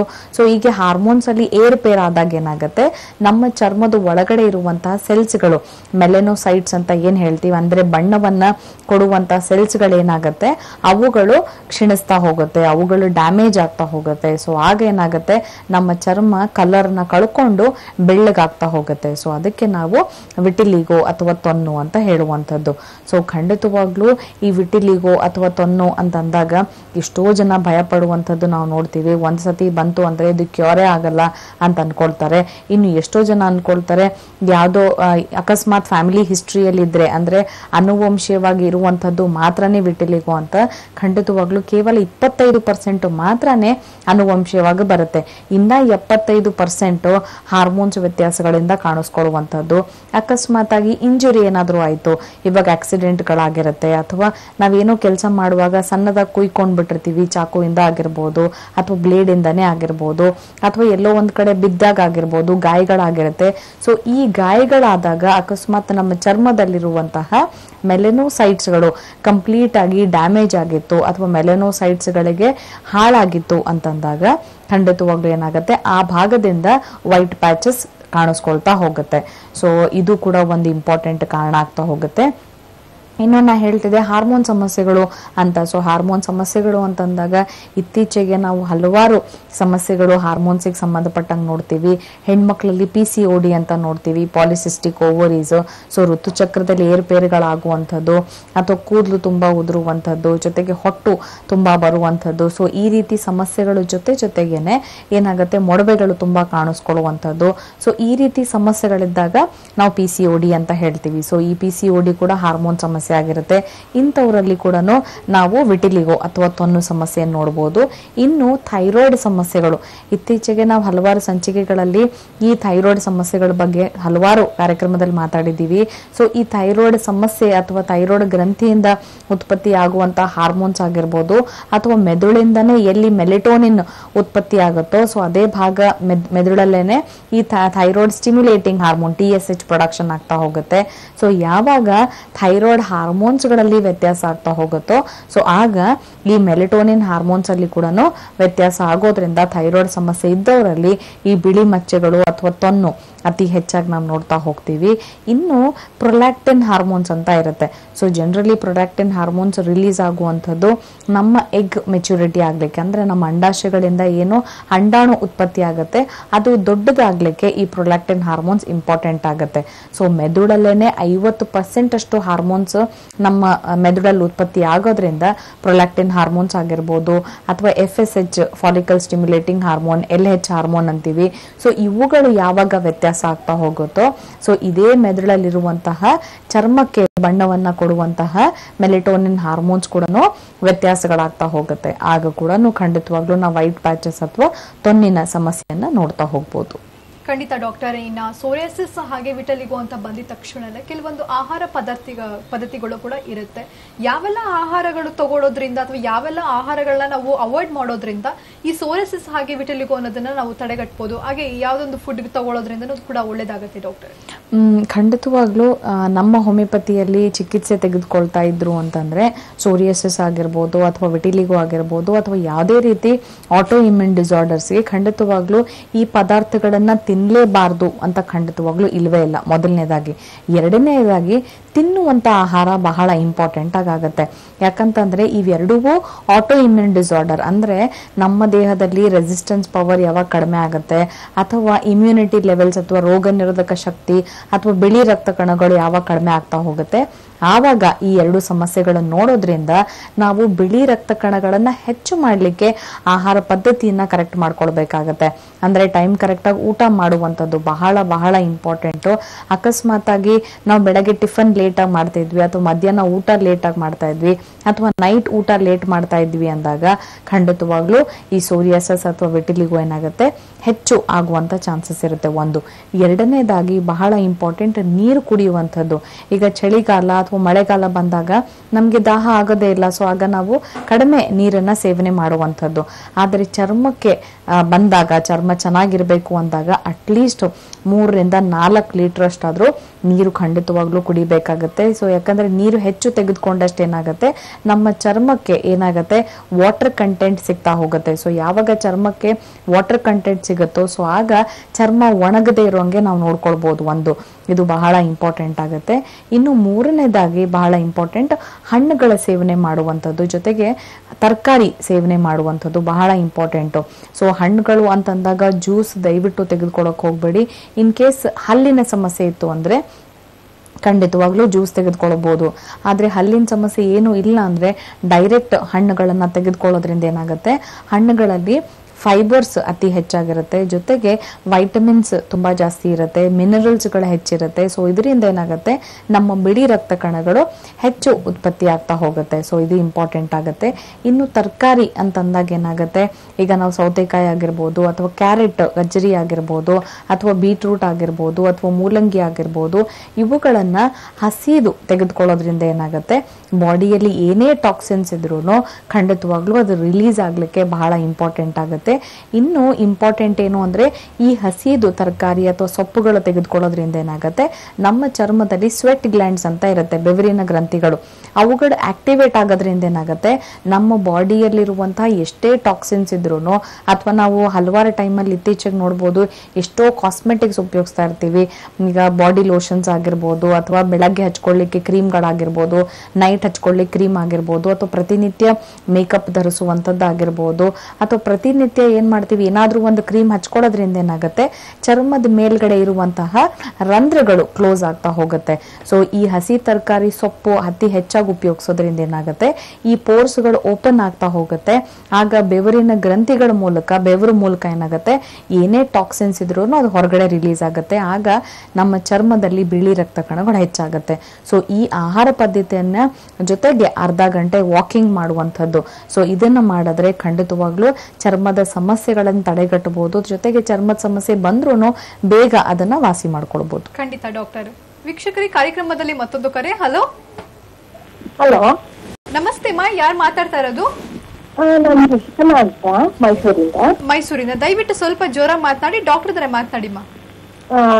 ಹಲೋ ಹೇಳಿ ಅಮ್ಮ ಶಶಿಕಲಾ ಅವರೇ. ಮೇಡಮ್ ಇದು ಈ ಬಿಳಿ ಮಚ್ಚೆ ಅಂತ ಏನ್ ತೋರಿಸ್ತಿದ್ದೀರಾ ನೀವು? ಹೌದು. ಅದೇ ತರ ನಮ್ಗೆ ಈ ಕಪ್ಪು ಮಚ್ಚೆ ತರ ಈ ಸಣ್ಣ ಸಣ್ಣ ಗುಂಡಗಳಾಗಿ ಕಪ್ಪು ಪ್ಯಾಚಸ್ ತರ ಆಗ್ತಿದೆಯಲ್ಲ, ಅದು ಏನು ಸೋರಿಯಾಸಿಸ್ ಅಂತಾನ ಅಥವಾ ಬೇರೆ ಏನಾದ್ರು? ಕಪ್ಪು ಮಚ್ಚೆಗಳಾಗ್ತಿದ್ಯಮ್ಮ? ಎಲ್ಲಾಗ್ತಿದ್ಯಮ್ಮ ಕಪ್ಪು ಮಚ್ಚೆಗಳು? ಎಲ್ಲಾಗ್ತಿದೆ, ಎಲ್ಲೆಲ್ಲಾಗಿದೆಯಮ್ಮ? ಅದೇ ಮೇಡಮ್ ಇದು ಸಣ್ಣ ಸಣ್ಣ ತೊಡೆ ಸಂಧಿಯಿಂದ ಸಂಧಿ ಇರುತ್ತಲ್ಲ, ಓಕೆ, ತೊಡೆ ಸಂಧಿ ಆ ಭಾಗದಿಂದ ಶುರುವಾಗಿ ಮೇಲೆಲ್ಲ ಒಂದು ಕಪ್ಪು ಕಪ್ಪು ಮಚ್ಚೆಗಳಾಗ್ತಿದೆ. ಓಕೆ, ಸೊ ಅದ್ರ ಮೇಲೆ ಹೊಟ್ಟು ತರ ಏನಾದ್ರು ಉದುರುತ್ತಾ, ಸಿಪ್ಪೆ ತರ ಏನಾದ್ರು? ಹೌದು ಮೇಡಮ್. ಓಕೆ, ಹಾಗಿದ್ರೆ ಖಂಡಿತವಾಗ್ಲೂ ಸೋರಿಯಾಸಿಸ್ ಇರ್ಬೋದಮ್ಮ. ಬಟ್ ಖಂಡಿತವಾಗ್ಲೂ ನೋಡಿದ್ರೆ ನಾವು ಹೇಳ್ಬೋದು ಇದು ಇನ್ವರ್ಸ್ ಸೋರಿಯಾಸಿಸ್ ಕೂಡ ಆಗಿರ್ಬೋದು, ಅಥವಾ ಲೈಕನ್ ಪ್ಲಾನೆಸ್ ಅಂತ ಹೇಳ್ತೀವಿ, ಇದು ಕೂಡ ಚರ್ಮಕ್ಕೆ ಸಂಬಂಧಪಟ್ಟ ಕಾಯಿಲೆ ಆಗಿರುತ್ತೆ. ಇನ್ನು ಟೀನಿಯಾ ವರ್ಸಿಕ್ಯುಲರಿಸ್ ಅಂತ ಹೇಳ್ತೀವಿ, ಇದು ಕೂಡ ಚರ್ಮಕ್ಕೆ ಸಂಬಂಧಪಟ್ಟ ಕಾಯಿಲೆ ಆಗ್ತಾ ಹೋಗುತ್ತೆ. ಸೊ ಯಾವ ತರದ ಸಮಸ್ಯೆ ಇದೆ ಅದನ್ನ ಖಂಡಿತವಾಗ್ಲೂ ತಿಳ್ಕೊಳ್ಬಹುದು. ಅಥವಾ ಕಾಂಟ್ಯಾಕ್ಟ್ ಡರ್ಮಟೈಟಿಸ್ ಕೂಡ ಇರ್ಬೋದು. ಸೊ ಯಾವ ತರದ ಮಚ್ಚೆಗಳಿದೆ ಇದನ್ನ ನೋಡ್ಕೊಂಡು ಇದು ಚರ್ಮದ ಸಮಸ್ಯೆ, ಯಾವ ಚರ್ಮ ಸಮಸ್ಯೆ ಇದೆ, ಜೊತೆಗೆ ಚರ್ಮದ ಸಮಸ್ಯೆ ಯಾವ್ದಿದೆ ಅಥವಾ ಯಾವ ತರದಿದೆ ಅಂತ ನೋಡಿದ್ಮೇಲೆ ಖಂಡಿತವಾಗ್ಲೂ ಅದಕ್ಕೆ ಚಿಕಿತ್ಸೆಯನ್ನು ಕೊಡ್ಬೋದಮ್ಮ. ಸೊ ಕಂಪ್ಲೀಟ್ ಬಾಡಿ ಏನಾದ್ರೂ ಸ್ಪ್ರೆಡ್ ಆಗ್ತಿದೆ ಅಂತಂದಾಗ ಸ್ಪ್ರೆಡ್ ಆಗೋದನ್ನ ಫಸ್ಟ್ ತಡೆಗಟ್ಟಬೇಕಾಗತ್ತೆ. ತದನಂತರ ಇರುವಂತಹ ಇನ್ಫೆಕ್ಷನ್ ಕಡಿಮೆ ಆಗ್ತಾ ಹೋಗುತ್ತಮ್ಮ. ಸೊ ಖಂಡಿತವಾಗ್ಲೂ ಮೈಸೂರಿಂದ ಕಾಲ್ ಮಾಡಿದೀರಾ ಅಂತ ಹೇಳ್ತಿದ್ದೀರಾ. ಮೈಸೂರಲ್ಲಿ ನಮ್ಮ ಹೋಮಿಯೋಪತಿ ಶಾಖೆ ಇದೆ, ಖಂಡಿತವಾಗ್ಲೂ ಹೋಗಿ ಭೇಟಿ ಮಾಡಿ ಅಡ್ವಾನ್ಸ್ಡ್ ಹೋಮಿಯೋಪತಿ ಚಿಕಿತ್ಸೆ ಕೊಡೋದ್ರಿಂದ ಕಂಪ್ಲೀಟ್ ಆಗಿ ಕ್ಯೂರ್ ಆಗುತ್ತೆ. ಜೊತೆಗೆ ಕಲೆಗಳು ಕೂಡ ಸಂಪೂರ್ಣವಾಗಿ ಹೋಗುತ್ತಮ್ಮ. ಓಕೆ ಅಮ್ಮ, ಕಾರ್ಯಕ್ರಮಕ್ಕೆ ಕರೆ ಮಾಡಿದ್ದಕ್ಕೆ ಧನ್ಯವಾದಗಳು. ಫ್ರೀ ಕನ್ಸಲ್ಟೇಷನ್ ಎಂಬ ನಂಬರ್ ಕಾಣಿಸ್ಕೊಳ್ತಾ ಇದೆ ಸ್ಕ್ರೀನ್ ಮೇಲೆ, ಆ ನಂಬರ್ಗೆ ನೀವು ಕಾಂಟ್ಯಾಕ್ಟ್ ಮಾಡಿ. ಮೈಸೂರಲ್ಲೂ ಕೂಡ ನಮ್ಮ ಹೋಮಿಯೋಪತಿ ಬ್ರಾಂಚ್ ಇದೆ, ಅಲ್ಲಿಗೆ ನೀವು ನೇರವಾಗಿ ಕೂಡ ಭೇಟಿ ಮಾಡಿ, ಡಾಕ್ಟರ್ನ ನೇರವಾಗಿ ಭೇಟಿ ಮಾಡಿ ನಿಮ್ಮ ಸಮಸ್ಯೆಗಳಿಗೂ ಕೂಡ ಪರಿಹಾರನ ಕೂಡ ಕಂಡುಕೊಳ್ಬಹುದು.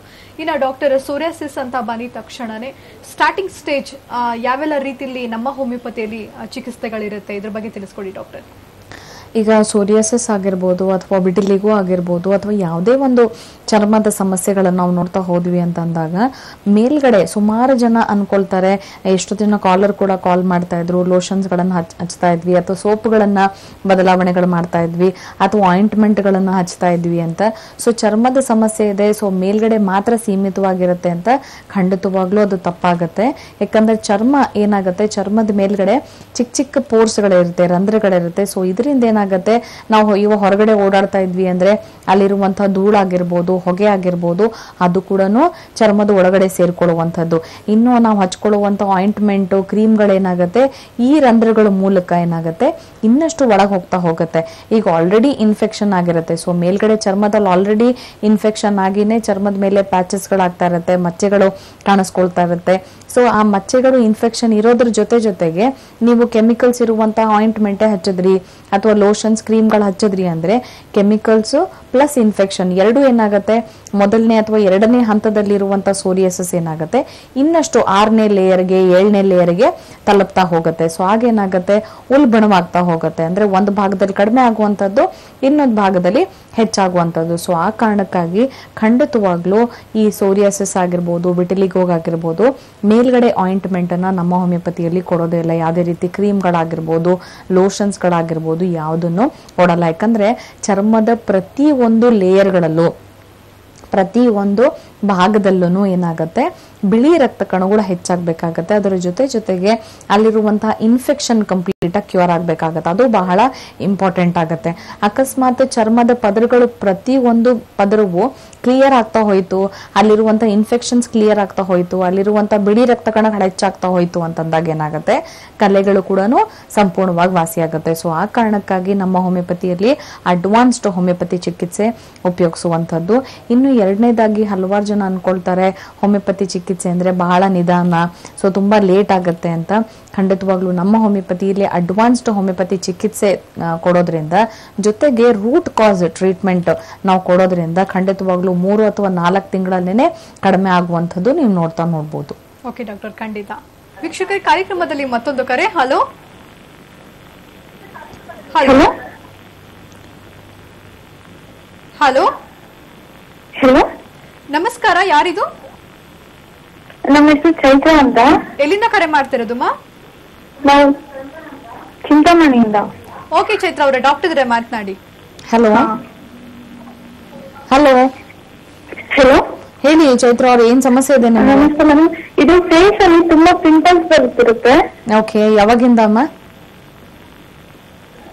ಹಲೋ, 1 year ಇಂದಲೂ ಹಾಗೆ ಇದೆ, ಬರುತ್ತೆ ಮತ್ತೆ ಹೋಗುತ್ತೆ. ಓಕೆ, ಪೀರಿಯಡ್ಸ್ ಕರೆಕ್ಟ್ ಆಗುತ್ತಾ ಅಮ್ಮ ಚೈತ್ರ ಅವರೇ ನಿಮ್ದು? ಕರೆಕ್ಟ್ ಆಗಿ ಹೋಗುತ್ತೆ. ಓಕೆ, ಬ್ಲೀಡಿಂಗ್ ಎಷ್ಟು ದಿನ ಇರುತ್ತಮ್ಮ? 3 days ಇರುತ್ತೆ. ಓಕೆ, ಹೊಟ್ಟೆ ನೋವು ಏನಾದ್ರು? ಬ್ಯಾಕ್ ಪೇನ್ ತುಂಬಾ ಬರುತ್ತೆ. ಓಕೆ, ಹಾಗಿದ್ರೆ ಅಮ್ಮ ಖಂಡಿತವಾಗ್ಲೂ ಇದು ಹಾರ್ಮೋನ್ ಸಮಸ್ಯೆ ಇರುತ್ತೆ. ಸೊ ಪೀರಿಯಡ್ಸ್ ಅಲ್ಲಿ ಅಕಸ್ಮಾತ್ ವ್ಯತ್ಯಾಸಗಳಾಗ್ತಾ ಇತ್ತು, ಜೊತೆಗೆ ಬ್ಲೀಡಿಂಗ್ ಕಡಿಮೆ ಆಗ್ತಾ ಇತ್ತು, ಅಟ್ಲೀಸ್ಟ್ ಮಿನಿಮಮ್ 4 to 5 days ಆದ್ರೂ ಆಗ್ಬೇಕಾಗತ್ತಮ್ಮ. 2 ದಿನ ಅಥವಾ 3 ದಿನ ಅಥವಾ ಒಂದೇ ದಿನ ಆಗ್ತಾ ಇತ್ತು, ಜೊತೆಗೆ ಬೆನ್ನು ನೋವು, ಸೊಂಟ ನೋವು ಕಾಣಿಸ್ಕೊಳ್ತಾ ಇತ್ತು ಅಂತಂದ್ರೆ ಅಂಡಾಶಯಗಳಿಗೆ ನೀವು ಅಲ್ಲಿ ಅಂಡಾಶಯಗಳ ಒಳಗಡೆ ಅಂಡಾಣು ಉತ್ಪತ್ತಿ ಆಗೋದ್ರ ಜೊತೆಗೇನೆ ಚಿಕ್ಕ ಚಿಕ್ಕ ನೀರುಗುಳ್ಳೆಗಳು ಆಗ್ಬಿಟ್ಟಿರುತ್ತಮ್ಮ. ಸೊ ಆ ಕಾರಣಕ್ಕಾಗಿ ಏನಾಗುತ್ತೆ, ನಿಮ್ ಪೀರಿಯಡ್ಸ್ ಅಲ್ಲಿ ವ್ಯತ್ಯಾಸಗಳಾಗೋದ್ರಿಂದ ನಮ್ಮ ಚರ್ಮದ ಒಳಗಡೆ ಕೂಡ ಏನಾಗುತ್ತೆ, ಆಯಿಲ್ ಪ್ರೊಡಕ್ಷನ್ ಹೆಚ್ಚಾಗ್ತಾ ಹೋಗುತ್ತೆ. ಸೊ ನಮ್ಮ ಚರ್ಮದಲ್ಲಿ ಸೆಬೇಷಿಯಸ್ ಗ್ರಂಥಿ ಅಂತ ಇರುತ್ತೆ. ಸೊ ಈ ಸೆಬೇಷಿಯಸ್ ಗ್ರಂಥಿಯಿಂದ ಆಯಿಲ್, ಸೀಬಮ್ ಅನ್ನೋ ಒಂದು ಆಯಿಲ್ ಹೆಚ್ಚಾಗೋದ್ರಿಂದ ಏನಾಗುತ್ತೆ, ಫಾಲಿಕಲ್ಸ್ ಡ್ಯಾಮೇಜ್ ಆಗ್ತಾ ಹೋಗುತ್ತೆ ಚರ್ಮದಲ್ಲಿ. ಸೊ ಆಗ ಮೊಡವೆಗಳಾಗ್ತಾ ಹೋಗುತ್ತಮ್ಮ. ಖಂಡಿತವಾಗ್ಲೂ ಮೊಡವೆಗಳಿಗೆ ನೀವು ಚಿಕಿತ್ಸೆ ತೆಗೆದುಕೊಳ್ತಾ ಇದ್ರೆ ನೀವು ತಪ್ಪು ಮಾಡ್ತಾ ಇದ್ದೀರಾ. So ಹಾರ್ಮೋನ್ಸ್ಗೆನೆ treatment ತೆಗೆದುಕೊಳ್ಬೇಕಾಗತ್ತಮ್ಮ. ಸೊ ಅಂಡಾಶಯಗಳಿಂದ ಉತ್ಪತ್ತಿ ಆಗುವಂತ ಹಾರ್ಮೋನ್ಸ್ ಜೊತೆಗೆ ಮೆದುಳಲ್ಲಿ ಉತ್ಪತ್ತಿ ಆಗುವ ಹಾರ್ಮೋನ್ಸ್ ಎರಡೂ ನಾರ್ಮಲ್ ಆದಾಗ ಏನಾಗುತ್ತೆ, ಖಂಡಿತವಾಗ್ಲೂ ನಿಮ್ ಮೊಡವೆಗಳು ಹೊರಟೋಗುತ್ತೆ, ಜೊತೆಗೆ ಕಲೆಗಳು ಕೂಡ ಸಂಪೂರ್ಣವಾಗಿ ವಾಸಿ ಆಗತ್ತಮ್ಮ. ಸೊ ದಯವಿಟ್ಟು ನಿರ್ಲಕ್ಷ್ಯ ಮಾಡಬೇಡಿ. ಹೊಟ್ಟೆದು ಒಂದ್ಸತಿ ಸ್ಕ್ಯಾನಿಂಗ್ ಮಾಡಿಸಿ ಚೈತ್ರ ಅವರೇ. USG ಅಬ್ಡಾಮನ್ ಪೆಲ್ವಿಕ್ ಅಂತ ಮಾಡ್ತಾರೆ, ಅಲ್ಟ್ರಾಸೋನೋಗ್ರಫಿ ಪೆಲ್ವಿಸ್ ಅಬ್ಡಾಮನ್ ಅಂತ. ಸೊ ಇದನ್ನ ಮಾಡಿಸಿ ತದನಂತರ ಹಾರ್ಮೋನ್ಸ್ಗೆ ಚಿಕಿತ್ಸೆ ತೆಗೆದುಕೊಂಡ್ರೆ ನಿಮ್ ಮೊಡವೆಗಳ ಸಮಸ್ಯೆ ಸಂಪೂರ್ಣವಾಗಿ ವಾಸಿ ಆಗತ್ತಮ್ಮ. Okay ma'am, thank you. Thank you. Okay ಅಮ್ಮ, ಕಾರ್ಯಕ್ರಮಕ್ಕೆ ಕರೆ ಮಾಡಿದ್ದಕ್ಕೆ ಧನ್ಯವಾದಗಳು. ಇನ್ನು ಡಾಕ್ಟರ್ ನಮ್ಮ ಕಾರ್ಯಕ್ರಮಕ್ಕೆ ಬಂದು ಇವತ್ತು ಹೆಚ್ಚಿನ ಮಾಹಿತಿನ ತಿಳಿಸ್ಕೊಟ್ರೆ, ಸೋರಿಯಾಸಿಸ್ ಅಂದ್ರೆ ಏನು, ಅದರ ಸಮಸ್ಯೆಗಳ ಮಾಹಿತಿನೂ ಕೂಡ ಹೆಚ್ಚಾಗಿ ತಿಳಿಸ್ಕೊಟ್ರೆ. ನಿಮ್ಮ ಕಾರ್ಯಕ್ರಮಕ್ಕೆ ಬಂದಿದ್ದಕ್ಕೆ ಧನ್ಯವಾದಗಳು doctor. Thank you so much. ನೋಡಿದ್ರಲ್ಲ ವೀಕ್ಷಕರು, ಇವತ್ತಿನ ಕಾರ್ಯಕ್ರಮದಲ್ಲಿ ನಾವು ಹೆಚ್ಚಿನ ಸಮಸ್ಯೆಗಳಿಗೆ ಪರಿಹಾರ ಕೂಡ ಕಂಡುಕೊಂಡಿದ್ದೀವಿ. ನೀವು ಒಮ್ಮೆ ನಮ್ಮ ಹೋಮಿಯೋಪತಿಗೆ ನೇರವಾಗಿ ಕೂಡ ಭೇಟಿ ಮಾಡಬಹುದು. ಫ್ರೀ ಕನ್ಸಲ್ಟೇಷನ್ ನಮ್ಮ ನಂಬರ್ ಕಾಣಿಸ್ಕೊಳ್ತದೆ ಸ್ಕ್ರೀನ್ ಮೇಲೆ. ಆ ನಂಬರ್ಗೆ ಕಾಂಟ್ಯಾಕ್ಟ್ ಮಾಡಿ ನಿಮ್ಮ ಹತ್ತಿರ ಇರುವಂತಹ ಬ್ರಾಂಚಸ್ ಗಳಿಗೆ ನೀವು ಹೋಗಿ ಎಲ್ಲಾ ರೀತಿಯ ಸಮಸ್ಯೆಗಳಿಗೂ ಕೂಡ ಪರಿಹಾರನ ಕೂಡ ಕಂಡುಕೊಳ್ಬಹುದು. ಮುಂದಿನ ಸಂಚಿಕೆಯಲ್ಲಿ ಹೊಸ ವಿಚಾರದೊಂದಿಗೆ ನಾನು ನಿಮ್ಮನ್ನ ಭೇಟಿ ಮಾಡ್ತೀನಿ. ನಮಸ್ಕಾರ ವೀಕ್ಷಕರೇ.